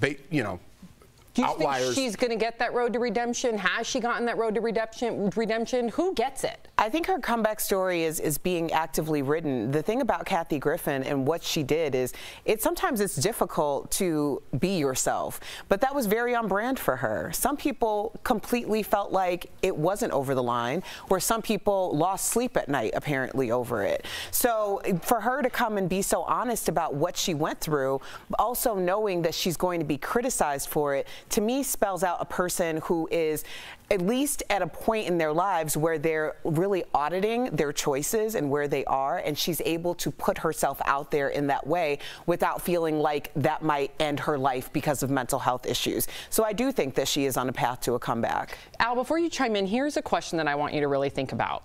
Because I feel like when she goes on a Nightline, right, she's telling her story. Do you think the average person sitting back going, oh my gosh, to Jeff's point, this is somebody that, you know, I never thought would want to kill themselves or turn to pills because of the backlash. She also lost her mother in a very horrific way to Alzheimer's, who was her best friend. Do you think by hearing the other side, to Jeff's point, that we often overlook, that people will have empathy? No. Or no? No. I think people. Really? No, I don't think so. I think where we are, especially when you start talking about coming after people's politics, air quotes, they're looking at that as their identity. So they see the person that went after their president that they like or their president that they don't like, and they've already made their mind up, and they're not coming back. I disagree with you. You don't think someone sitting there hearing all this, it'll give them more nuance? Absolutely not. I think it'll make it worse. And if you look at it, when people in politics or whoever they may be, the people that stand their ground and double down, that strategy unfortunately works. Being contrite and kind of apologizing and then trying to lean in, that doesn't work. If you look at whatever you think about him, Donald Trump said it. If you have pushback, you dig in, you double down, you talk to your base again, you say, see, they're coming after me, you make a martyr of yourself, and they get stronger with it. But if Donald Trump had, after he called McCain not a war hero, or the Access Hollywood tape, if he'd been like, I shouldn't have done that, I'm sorry, locker room talk, it would have been over for him. But he stuck to his guns, and that works, and we see what happens when people flip-flop. That's crazy. People don't respect it. Well, another story about cancel culture. We talked about it yesterday. We have an update on Matt Damon. If you recall, over the weekend, he did an interview where he revealed he stopped using the, quote, F slur for a homosexual, end quote, months ago after his daughter told him it was dangerous. So now he's clarifying those comments. In a statement sent to the Hollywood Reporter, he says, I have never called anyone the F slur in my personal life, and this conversation with my daughter was not a personal awakening. I do not use slurs of any kind. Okay, Erica, you weren't here yesterday to chime into that. So what did you think about it? And then now what do you think about his response? Is this him backpedaling, or is this giving us a little bit more clarification? Well, everybody got really up in arms about this as if it was shocking. And quite frankly, I mean, I'm not saying anything about him as a person, but I wasn't shocked that he was using that type of language. I wasn't. Why would we be shocked by that? Like, I mean, you have to consider the idea that, you know, these people, I mean, he's what, in his 40s or 50s? 50s, I think, early 50s. From Boston? I mean, Erica, I mean, I feel you. I'm telling you the truth. Like, it's like I'm not shocked by it. And I'm not trying to offend people from Boston. I'm just simply saying, I'm not shocked by it. I lived in Providence, Rhode Island for 4 years. Shout out North Providence. And honestly, that word is used like the word was. Like, it is just. Yeah, but when did you live there? I lived there from 90. Okay, that was a while ago. I don't think they still use it today. I just don't. The younger kids, but Erica, Sam, there are people that were on this planet before this kind of generation that's been able to look at the internet and see somebody speak like, hey, that word hurts me. Some people grew up in the 80s. We're like, remember when we didn't know everything? Remember those times? Those people, that was hardwired, that concrete was hardened, and it's hard to get that kind of language out of your system. I kind of want to go back a little bit about cancel culture, right, and where Matt Damon stands and where Kathy Griffin stands. It's when someone canceled, because you kind of made it political a little bit. When somebody is canceled that you don't like, people are all for it, right? The exact thing happens to the opposite party or someone that you care about, then it's all hell's breaking loose, because no way is this person taking a back seat, because that's where it gets blurry, okay? I don't like that we automatically assume where they come from or what they do as that type of person. That's who they are for the rest of their lives. That's not true. It's one little mistake. If someone is a rapist, I said before, everyone has a road for redemption. If you're a rapist, if you do horrible, horrific things like that, I'm not talking about you, okay? But everyone wants to talk about if you slipped one word or used one slur. They want to make you like you're a Nazi and you rape women and whatever word you use and equate it to that. Those are the bad guys. Not if you slip or where you come from or your environment and it's not an excuse of what you say, but we want to associate all the negative and the worst people in the world because I said one word that made you uncomfortable, and now I said that word, now you want me canceled, and it's okay for you to go on my Instagram to tell me my kids to kill themselves? Do you see the circle that we're in, that it's just never ending if we all don't get a grip on what's going on and say, this is right, this is wrong. I understand I love this person. I understand they're my favorite musician, but what they did was wrong. And who gets forgiven if Matt Damon called himself out? Right. So it's like you're damned if you do, you're damned if you don't. Like, where's the line? But a lot of people, we could keep talking about it because a lot of people would call it accountability culture. I get that, and I'm on board with that. I've never even heard of that culture. We have to have discernment, though. You got to take it case by case, and there has to be some nuance. But we've lost all that. I agree with you there. I didn't even know what I was saying at the end there. Coming up on DBL, The Weeknd goes sober, but not completely. Why some are saying his approach to getting clean is harmful to those in recovery. And Simone Biles returns to the competition stage. Was she able to overcome all the adversity? Closed captioning provided by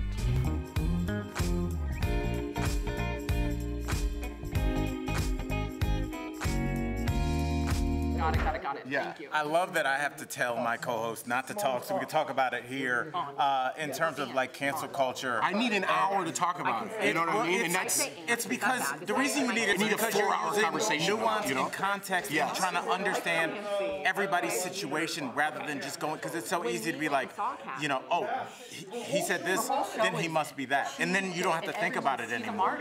It's much harder to go through life and analyze why somebody might have said something or where they came from.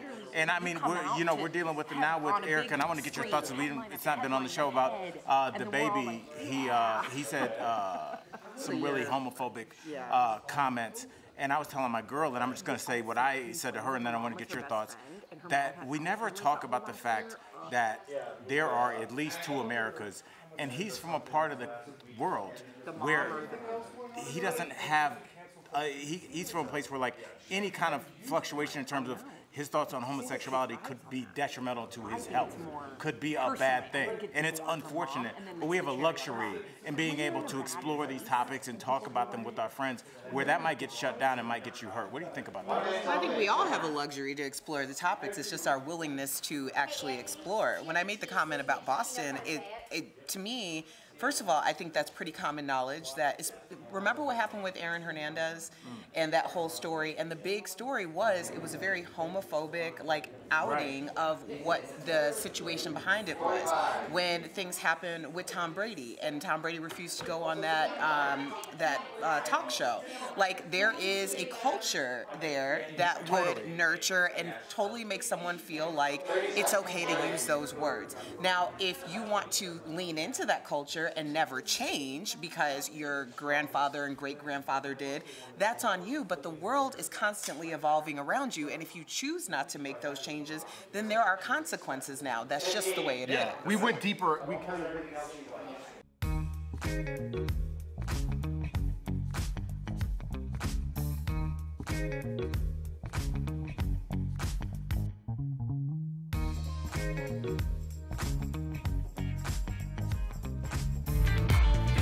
Simone Biles has made her Tokyo Games comeback, but pause, quick spoiler alert, okay? If you want to see it tonight, plug your ears, press pause, forward it, whatever it may be. I want to give you a beat. Okay. And cover your eyes.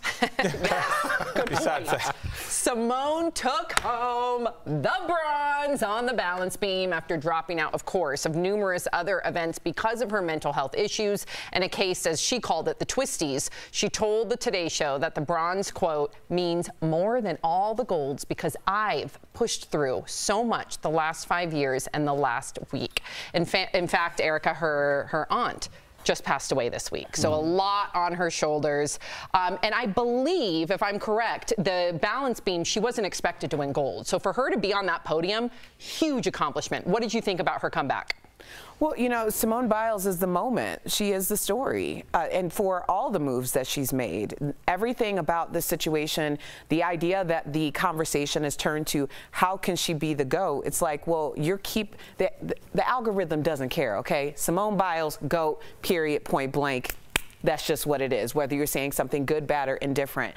Her coming in and doing as well as she did on an event that she wasn't expected to be the top tier at after everything shows you the perseverance that she truly does have. And I mean, I'm just extremely proud of her. How could you not be? I understand people choose to, but we got to look at what their lives look like first before you can even throw your hat in the ring on that. Erica, because you know she's already getting pushback. To Erica's point, there's people saying, oh, see, she didn't win the gold. She's not the GOAT. No, that wasn't her event. So what would you say to those people? I don't even want to talk to those people. I want to talk to Simone Biles and how proud America is, quote unquote, getting back on the horse, because it was the pommel horse, I believe. Oh, right? Yeah, there you go. Good one. Way to go. But anyways, not to compare myself to Simone Biles, but when I played football at all, I was really good, right? Going into high school, going into college. And the best award I ever received was my senior year when I didn't play a lot because other people were better than me, and I had to go through that mentally and physically. I got Mr. Hustle, and that was voted on by my whole team. Hustle. Right, so the guy who always there, he shows up every day, he gives his all on the field and off the field. And that was the proudest award I ever had. So I relate with her saying, I got a bronze medal, but she got back on that horse. Mentally, she had to go over hurdles that most people in life don't go through. And those failures in my life, and I'm not saying she's a failure, made me a better person. It's those all those failures together is who I am today. And I'm very proud of Simone Biles. And we're calling you Mr. Hustle for the rest of the show. I'm taking a day off, so don't call me that. Congrats to Simone Biles. She is the true GOAT. We'll be right back.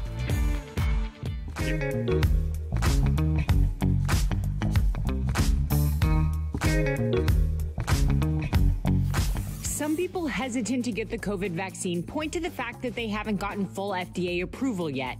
So when will that happen? Let's connect the dots. Right now, the COVID-19 vaccines being used in the U.S. do not have full FDA approval. They have something called emergency use authorization.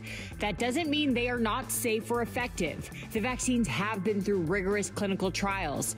Pfizer submitted its application for full approval in May, and Moderna began a rolling submission in June. Johnson & Johnson has said it will submit its application later this year. Typically, it takes the FDA several months to give full approval to a vaccine. In an interview with the Washington Post, the agency's top vaccine official says the process involves going through hundreds of thousands of pages submitted by the companies. In order to put the COVID vaccines on the fast track for full approval, the FDA is stopping other work to prioritize getting these applications done. The FDA is not giving a timeline yet, but some experts estimate Pfizer could get full approval by the fall. Whether that'll persuade vaccine skeptics is still uncertain, but lawmakers and health experts note that official FDA approval could help universities and local governments impose vaccine mandates.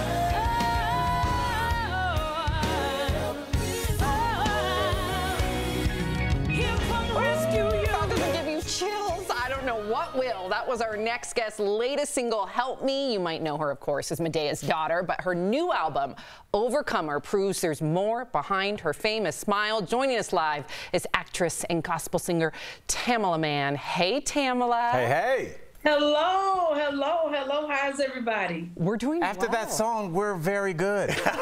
We're good because of you, sis. Oh, my goodness. Well, thank you. Look, we all could use a little help. Hey, that's right. And Tamela, okay, so a lot of our viewers have written in about you, and we know you've been focusing on your health. You look fantastic, by the way. Many people struggle to get to and maintain a healthy weight. Our viewers want to know what worked for you. What worked for me is trying to do, make better choices and to actually put on, when I'm making a plate, do like one carb instead of like 1 or 2 carbs on a plate. So that is one thing that kind of helped me along the way. But as the album cover says, overcome. So I'm still trying to overcome this thing. It's nothing that you just learn how to do overnight. I came in the world weighing 9.5 pounds. I've been dealing with this my whole life. And it's not that I want to be skinny or, you know, or really, really small. I just want to be healthier. Well, Queen Tamela, we love to see you. Thank you for coming back and talking to us. You brought me to work today with Take Me to the King, because you know that's my favorite song, girl. You know that's my favorite song, okay? But let's talk about your new album, of course, because Overcomer addresses some of your personal struggles.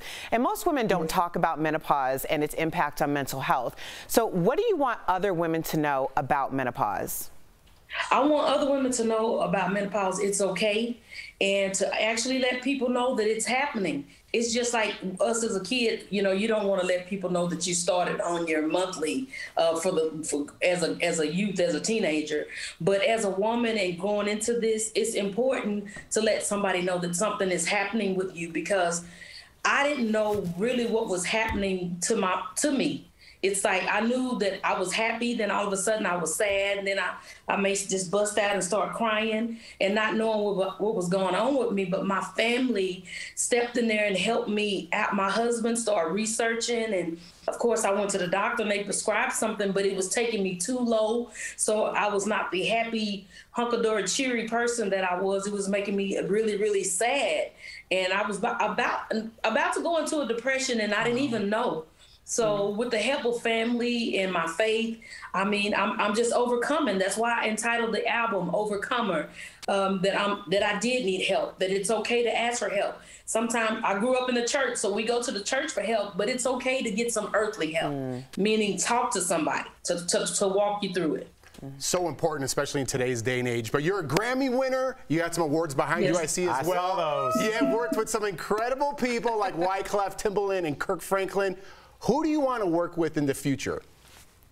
Oh, my dream to work with is, I'm putting it in there, Celine Dion. I want to do a song with her.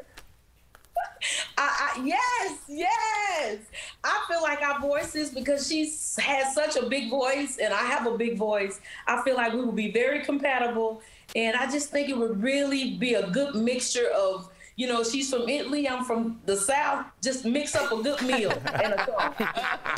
I'm here for it. I think we all are. Now, you know, Tyler Perry is bringing Madea out of retirement with a Madea Homecoming this fall on Netflix. You have to tell us what inspired him to get back into this role. You know, I think what happened is he called us and he was like, it's so much going on in the world and so many people are dealing with a lot of sadness, losing family members, losing work and homes and all of it. He said, we just need to make the people laugh. And he was like, that's what it's all about right now. So bringing some joy and laughter and, you know, to everyone. And when I tell you, they are coming, you know, I'm the peacemaker, but I'm holding the peace in the family, but they are going to bring some great laughter for everybody. Looking forward to it.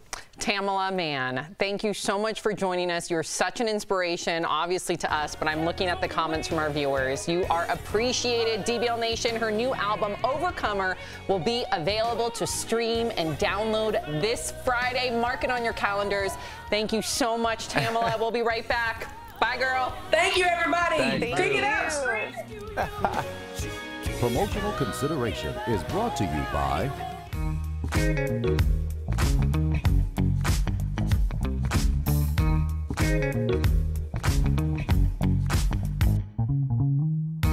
July 7th press release from NASA went viral when it became the subject of an article from British newspaper The Telegraph. The article claims NASA has predicted a wobble in the moon's Earth will lead to an onslaught of coastal flooding in the 2030s. And a misleading tweet with nearly 30,000 likes says the main cause of future coastal flooding will be a regular wobble in the moon's orbit. So let's verify. Did NASA predict a wobble in the moon's orbit will be the main cause of coastal flooding in the 2030s? Our sources are a NASA press release, Dr. Ben Hamilton, co-author of the study and team lead, University of Massachusetts Department of Astronomy, and a 2019 study of nodal tidal cycles by Earth Observatory of Singapore. The NASA Sea Level Change Science Team study predicts that high tide flooding will be dramatically increased on all U.S. coastlines by the mid-2030s. The team found that a combination of rising sea levels caused by climate change and the alignment of a cycle in the moon's orbit will be the cause of this. Climate change will continue to bring the sea levels up. By 2030, NASA predicts sea levels will be at a tipping point, hovering just below the flood line. At that level, tides don't need to change much to start flooding coastlines. So what's the deal with the wobble? Every 18.6 years, the moon's orbit shifts a bit between 2 points, according to the University of Massachusetts Astronomy Department.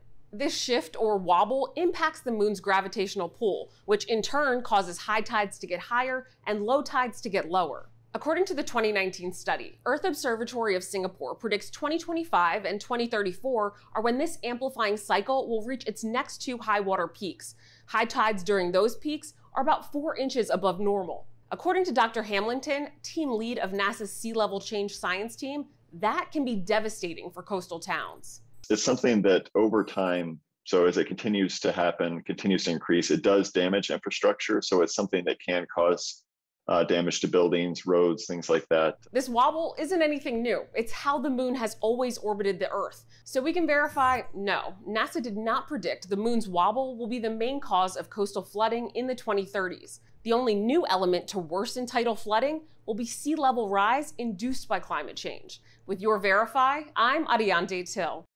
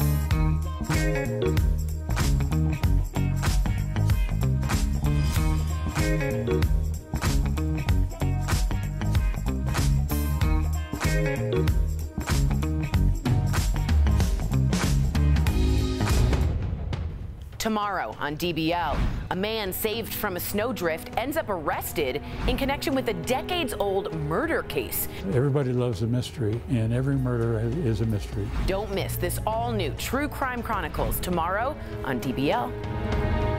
Wow. Welcome back to DBL. We love sharing your comments. What do we got, Erica? Well, Jeannie says, I'm a big fan of Tamala Mann. Glad to see her on DBL. And Steve says, I don't buy Matt Damon's backtracking, but I'm not surprised, like Erica said. And also, he will continue. He's given us a lot of memorable movies. I'm sure a lot of people have a lot of good Matt Damon memories in their head. Let's not just make this define him. Like he listened to his daughter. That's a big deal. We also don't know all the details, though, too. Right. I'm not making any excuse for it, but we weren't there. We don't know all the details. We don't know if, like, what happened between him and his daughter. So I don't know. I think sometimes, I mean, as a parent, you know, sometimes when your kid says something to you like, that's not cool, Dad, you're like, that resonates more than somebody responding to a tweet. When your daughter says that, I'm like, whatever my daughter says, that ain't happening no more. Yeah. So it shows you how powerful your kids can be, and I'm glad he listened. Yeah. I'm still living on the Tamala Mann vibes. That voice. Her voice. Live. How do you get that? I know. Positive, too. If you're leaving us, you can watch the second half of the show online. Watch on YouTube, dailyblastlive.com, or our DBL mobile app. But if you're sticking around, here's what's coming up. Blake Shelton is talking about the awkward convos with friends about his wedding, why he doesn't feel bad about leaving a lot of people off the guest list. And The Weeknd says he's sober light. But is this disrespectful to people in recovery, and what does that mean?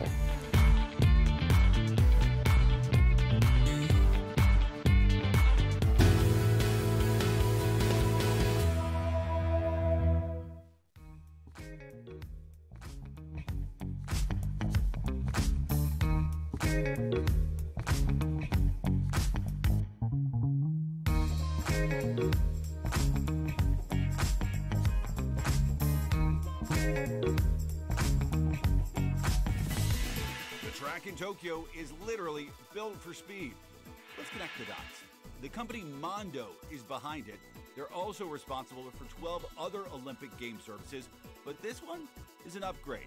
The top layer is hardened with rubber, and the bottom layer filled with air cavities that help with shock absorption. That helps runners fly down the track. Many athletes have commented on how bouncy the track feels. The surface is still pretty new too. The track went up in 2019, but it didn't see much action before the Summer Games. There's one event in particular that could really be poised to break records. Experts say this bouncy surface could give hurdlers an extra advantage. And that is connecting the dots.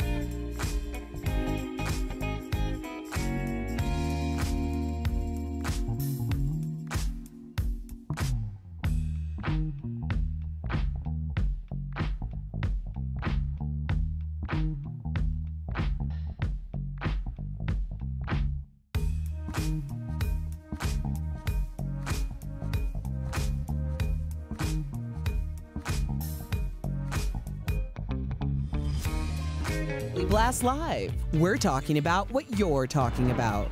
Real, honest, entertaining, live. DBL starts right now. 3, 2. Welcome to DBL. We are live. Let's get started. Lots to talk about. The Weeknd revealed that he's adopting a quote-unquote sober, light lifestyle. Speaking to GQ magazine, the singer explained that he still drinks and smokes weed, but he has given up hard drugs because they were, quote, a crutch. He went on rather, to say that he never felt he needed to do hard drugs, so it wasn't a hard habit for him to shake. He also said he became, quote, sober light because he eventually wants a family someday. Al, do you think that using the term sober light, or just using sober attached to anything when you're not really sober, is detrimental to those who are in recovery? Well, there's two kind of schools of thought on this that I've observed. There's some people that are like, when you're sober from everything, cold turkey, maybe cigarettes, maybe coffee, but that's it. Some people are, air quotes, it's called California sober. We've interviewed people on here that said that they're that. And some people, I believe, for their mental health, have cut out everything except for marijuana. That works for some people, apparently. But when you start saying, I only drink a little bit, or I only smoke a little bit, what we're talking about is introducing things into a system that is shown with its history that it is unable to stop once it gets going. And you're just opening the door, because I think everything starts out, I can have a drink. You know, and I have friends that I've talked to that have people that have years in sobriety, and they're like, I think I can have a wine spritzer, it's cool. And 3 days later, they're being admitted to the hospital. There's a reason that we're having this conversation. Really, I don't want to hog the whole block. I'll just say this to anybody listening. I remember I was on a phone call. I used to run a men's sobriety group, and you know, there's a guy on there that said, you know, I'm not sure if I'm an alcoholic. And he just said to the guy, people that aren't alcoholics aren't on this phone call. And so if you have to have that question, then you probably need to get some help. Yeah, I just, to me, Al, it's not supporting the people who are completely sober. I was talking with Michael Dean, and he's one of our producers here, and he is sober proudly. And it's an insult to someone like him who really takes it serious and puts in the work and doesn't drink. And in drinking, and when I say sober, I'm just referring to drinking. Why can't you just say, instead of all these new words that we're learning as a society, why can't you just say, I don't do hard drugs? What's wrong with that? That's really what it is. Just anyway. Not sober light. It's kind of insulting. To me, I'm not sober. I don't know. I'm not speaking for people who are. But that's a little insulting to say that when people really put in the work. No? No, I'm like, Sam, you should chime in. No, that's a word. Sober. I know people that are sober that took them 5 years, 10 years, 40 years to finally get sober. And they walk around with their coins and their chips in their pocket. So that's like to those of you who accomplish AA or are in recovery, you know what I'm talking about. So that's their accomplishment. To say the word sober is something that encompasses blood, sweat, tears, failure, rock bottom, jail, like all of the above. Relapses, losing family, regaining your family. So I'm with you, Jeff. I think it's incredibly insulting. I think it's a word that holds a lot of power. And I love The Weeknd. I'm one of his biggest fans. So for me, I was disappointed. Coming from someone that knows addiction very well, that used to go to Al-Anon, like for me, I was like, I hope someone sits down with him and talks to him the weight of that word, because words do matter. And I'm sure if somebody did, maybe he would just say, I drink in moderation, or I party in moderation. Or I said the wrong thing. Right. Because, and that's I mean, especially if you say, and it's okay, during an interview, you're going to say a lot of things, and people are going to cherry pick what they're going to listen to. So is sober light sober appropriation? I don't know. I mean, honestly, I'm just wondering, like, because there's so much pride in the idea of being sober, in the work that goes into being sober. It's a daily battle. Okay, so Blake Shelton is revealing why he left some of his A-list friends off his wedding guest list. Blake and Gwen Stefani, oh, look at her, surprised the world by announcing their wedding on Instagram last month. The two exchanged vows at his ranch in Oklahoma. But since then, his friends, Adam Levine and Luke Bryan, revealed they were not invited. They said they found out about the wedding like the rest of us. Blake spoke out about snubbing his pals on the Storm Warren show. Listen. I've had awkward conversations with so many of my friends since it's, oh yeah, I read about that. How was that? You know, it's like, listen, you know, we kept it small. Get over it, you know. That's cool. Not about you. So there are a lot of them. Because especially when you look at The Voice, you know, Carson Daly was there. He was, so I can only imagine, you know, what do you think, Erica? I think you're allowed to have whoever you want when you're hosting any type of event, no matter what it is. I think it's kind of a backhanded compliment in a way, because it's saying that I consider you to be such a great friend. I'm disappointed that I wasn't a part of this special time in your life.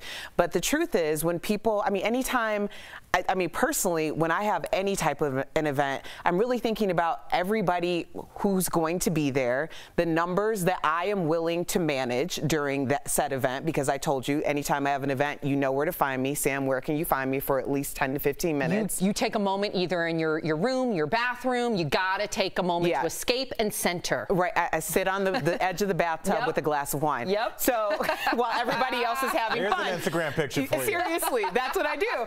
But you know, the truth is, there's a curation that happens with any event for people who throw a lot of parties or gatherings. And sometimes it is best to deal with or only invite certain people. There is a whole vibe there.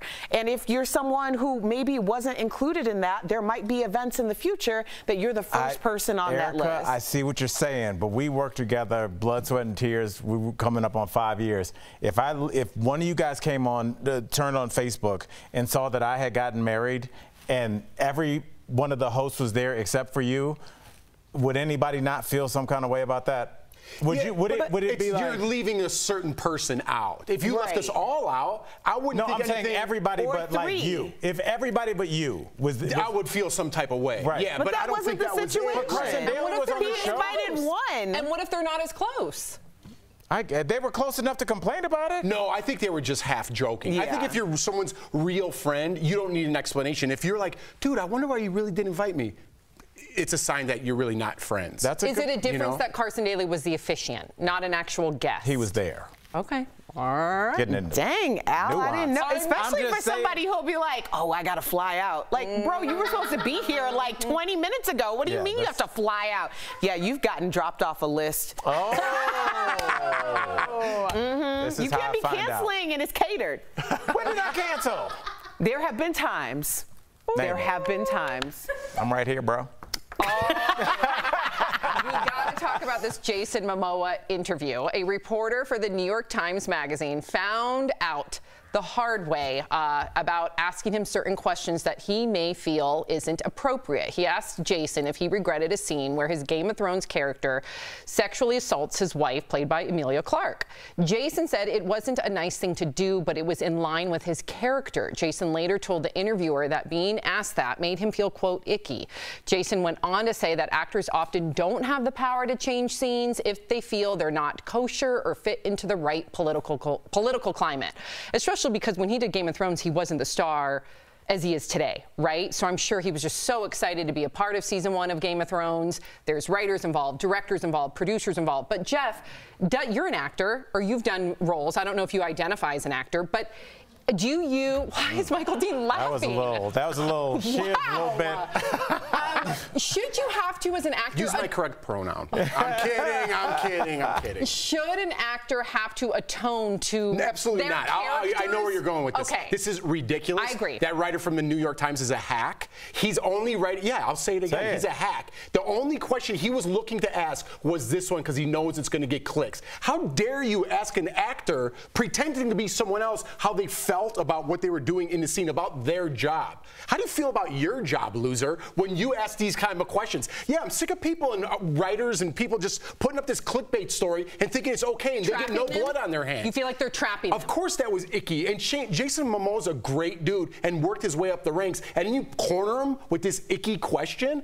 And it's like, does people ask Zac Efron, hey, you played Ted Bundy. How does it feel being a serial killer in real life? He should have just changed the Ted Bundy narrative where he just ended up working at a food co-op. Like, actors don't have that option. I'm sick of these clickbait stories that are getting paid a lot of money because people are clicking on them. I think the scariest thing, Jeff, is the idea that we are still, and we're seeing this now with people not wanting to talk about, teaching about civil rights and things in school because history is icky. history is very, very bloody. It's full of rape and pillaging. He's like Genghis Khan. That's what he said. And so what do you think? What do you think they did when they showed up to a village, bruh? Right. That's what went down. But you know what I think is positive about this, Erica, is the fact that he opened up communication. Because, you know, he did start to shut down, and I don't blame him. I know Jason personally is a very good guy, to your point, a very good guy. And I can only imagine that Jason was internalizing that question, feeling icky about it, then realizing, because he's hyper aware, then realizing that he's coming off short,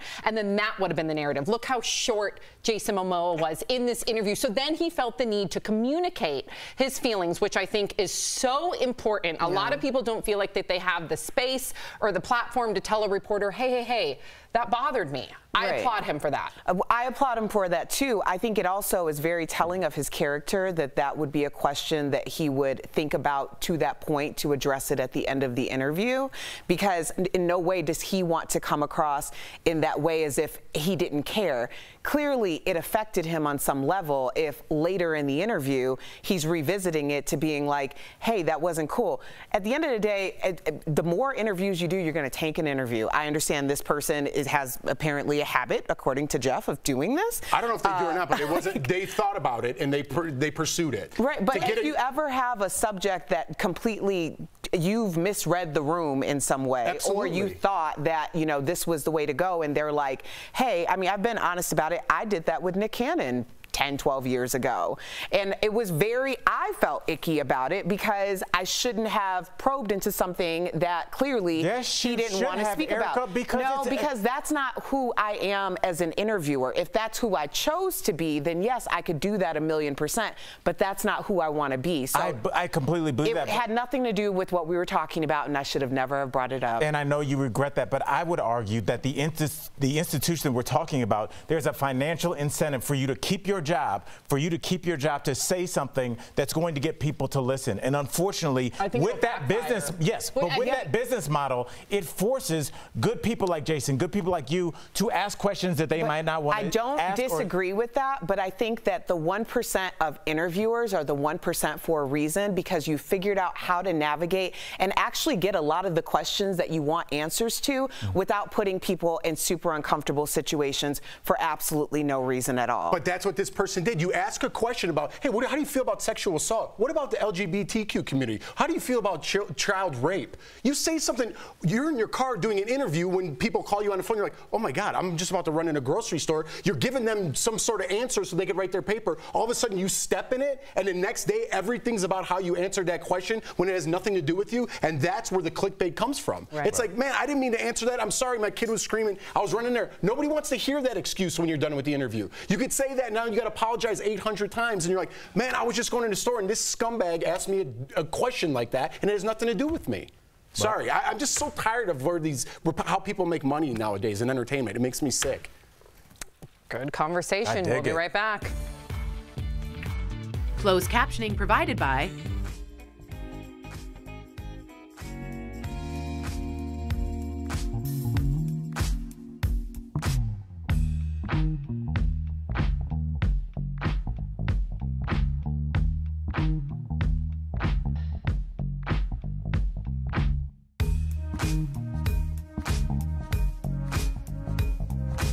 Sorry, I get fired up on those topics because I've interviewed people before, right? And that was part of my job, and I never wanted to make them uncomfortable. I always brought up uncomfortable things, but in a way where they could process it themselves and kind of work their questions through it. When you're saying, hey man, what a success with Aquaman, Game of Thrones, how'd you feel about raping that girl? It's like, it throws you off track, and you're like, wait, where the hell did that come from, man? And the trust is gone. If I were Jason Momoa, I'm obviously more mad than he is. I would never do an interview with the New York Times ever again. Well, and that's what happens. I mean, not with the New York Times, obviously, but not with that person ever again. Right. I mean, just real quick, for the next segment, I need you to just hear. Okay. Hey. Relationship deal breakers. There are 5 full screens, and there's going to be a quick discussion after each one. There are 5 different types of deal breakers. Okay. But we want to get to all 4 of your deal breakers. Okay. So don't sit on each full screen discussion very long. It's just a quick little chat, and then Sam will prompt everyone, what's your deal breaker, what's your deal breaker? There are no elements for those for you guys. Okay, cool. So we just say them? What are And talk about them. I forgot what mine was. Read that. Yeah.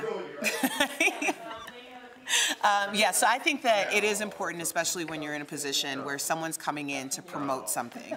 Like, this is a give and take relationship, right? So if you're coming into, at the time, my radio studio, it's a big deal that your name, or you being there, you're also bringing your fans in. So me, as an interviewer, are also giving you room to promote the reason why you're there and to say other things that you'd like to say, but I also need to navigate in a way that both your fans and my viewership are going to want to hear. That doesn't mean throw someone under the bus, because that just makes it completely uncomfortable for everyone. And you don't really need it if you're not in a situation where you're trying to be a bottom feeder most of the time. Yeah.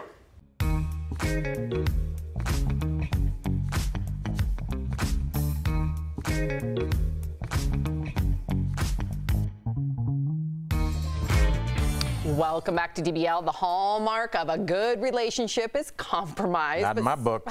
Okay. But sometimes there are just some things you can't look past. We found some popular relationship deal breakers. Let us know if you feel the same way, okay? So write in. The first major relationship deal breaker is when people are bad with their finances. Would this be a deal breaker for any of you guys? I'm looking at Jeff and Jordan here. It's not a deal breaker, but we have many conversations about it. Erica looks like... Well, the truth is, I wouldn't be with my husband right now if it was a deal breaker for him, because I was starting over. I definitely wouldn't have been looking for somebody who hadn't gotten the clue like I had gotten the clue the next time around. So I can't really be like, you know, I'd be a hypocrite. All right. The next deal breaker is that the person is too clingy. Ooh. That would be too much for me, because that's like a control thing also. Yeah. Like, can I just please, like, go do my thing, you go do your thing? And it's also like a low-level way to isolate somebody. Ooh. Because if you're the new boyfriend or girlfriend or however you identify, and you're always around, it's like, oh yeah, me and Jeff will be there. Oh, me and Jeff will be at the party. And it's like, hey, I thought we were friends. And now all of a sudden this person, so now you stop hanging around with them, and now that person's all by themselves, and they got you where they want you. You need me time, for sure, in any relationship. You need me time. Exactly. And I can't wait for you guys to hear this one. They talk about their exes too much. What do you think about that one, Erica? If someone's always talking about their ex?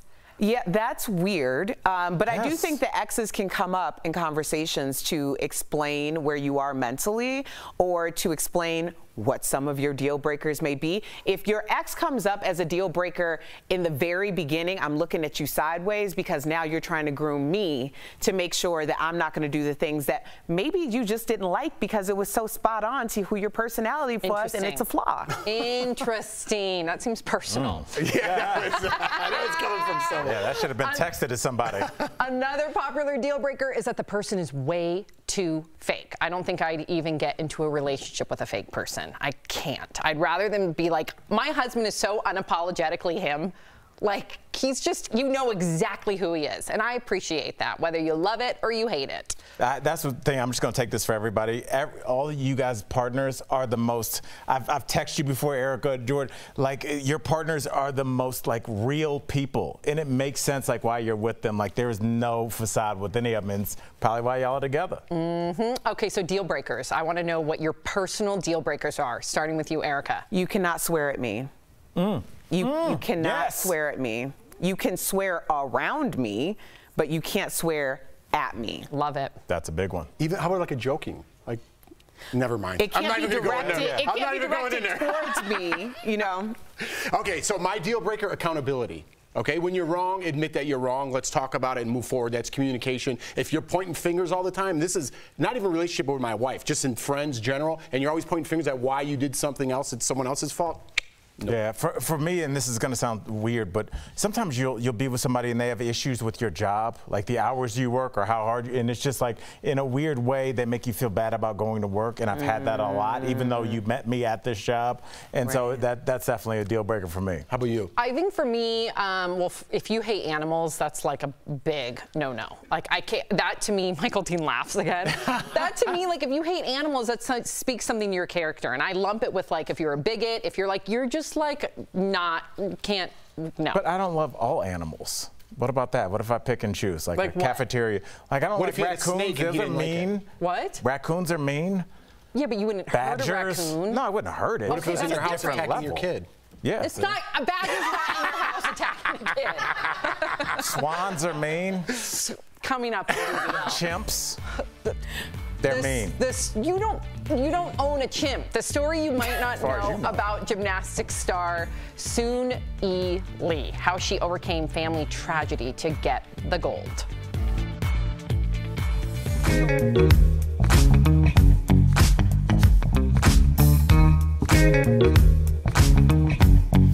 Some people hesitant to get the COVID vaccine point to the fact that they haven't gotten full FDA approval yet.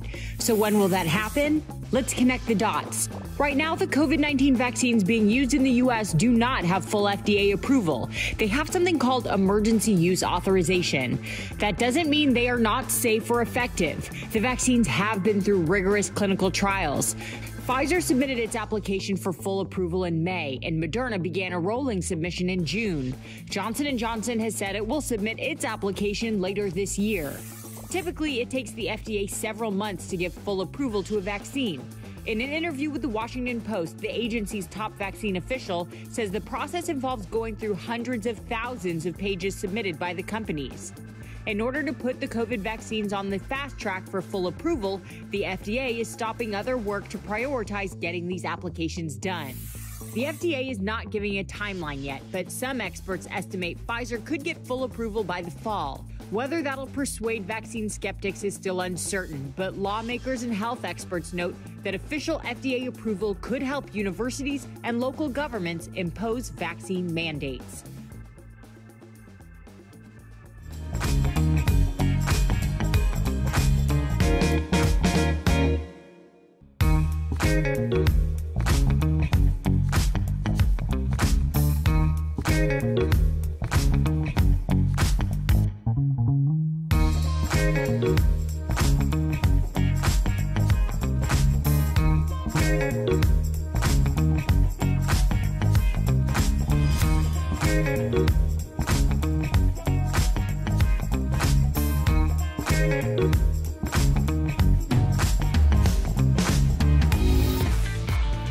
Welcome back to DBL. When gymnast Soon-Yi Lee won gold at the Summer Games, her medal symbolized years of practice, personal tragedy, and hardship as the daughter of refugees. From Soon-Yi's heart-wrenching trials to the top of the podium in Tokyo, here is her remarkable story. This daughter of refugees overcame family tragedy to win gold for the U.S. Soon-Yi Lee's parents came to the U.S. as Hmong refugees. Soon-Yi's bond with her father is especially close. Me and my dad definitely have the closest bond out of everyone in my family.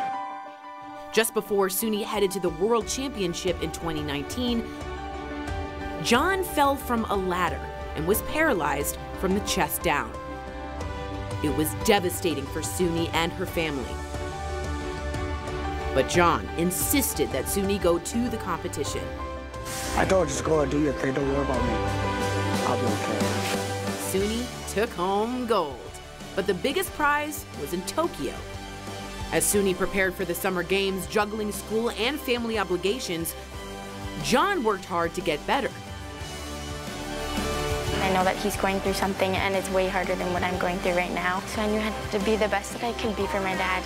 Because of the pandemic, Soon-Yi had to compete without her family once again. But Soon-Yi made John and her family proud, becoming the first Hmong American to win gold.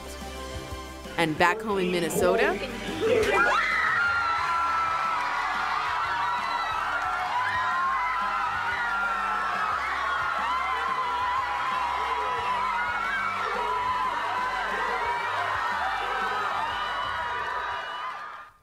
we'll be right back. Promotional consideration is brought to you by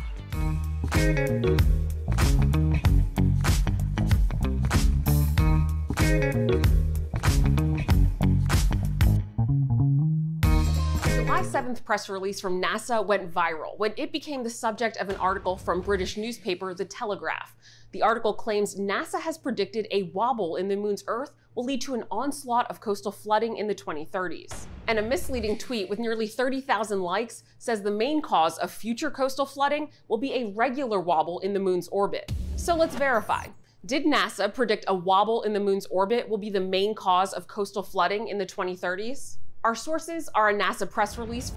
Dr. Ben Hamilton, co-author of the study and team lead, University of Massachusetts Department of Astronomy, and a 2019 study of nodal tidal cycles by Earth Observatory of Singapore. The NASA Sea Level Change Science Team study predicts that high tide flooding will be dramatically increased on all U.S. coastlines by the mid-2030s. The team found that a combination of rising sea levels caused by climate change and the alignment of a cycle in the moon's orbit will be the cause of this. Climate change will continue to bring the sea levels up. By 2030, NASA predicts sea levels will be at a tipping point, hovering just below the flood line. At that level, tides don't need to change much to start flooding coastlines. So what's the deal with the wobble? Every 18.6 years, the moon's orbit shifts a bit between 2 points, according to the University of Massachusetts Astronomy Department. This shift, or wobble, impacts the moon's gravitational pull, which in turn causes high tides to get higher and low tides to get lower. According to the 2019 study, Earth Observatory of Singapore predicts 2025 and 2034 are when this amplifying cycle will reach its next 2 high water peaks.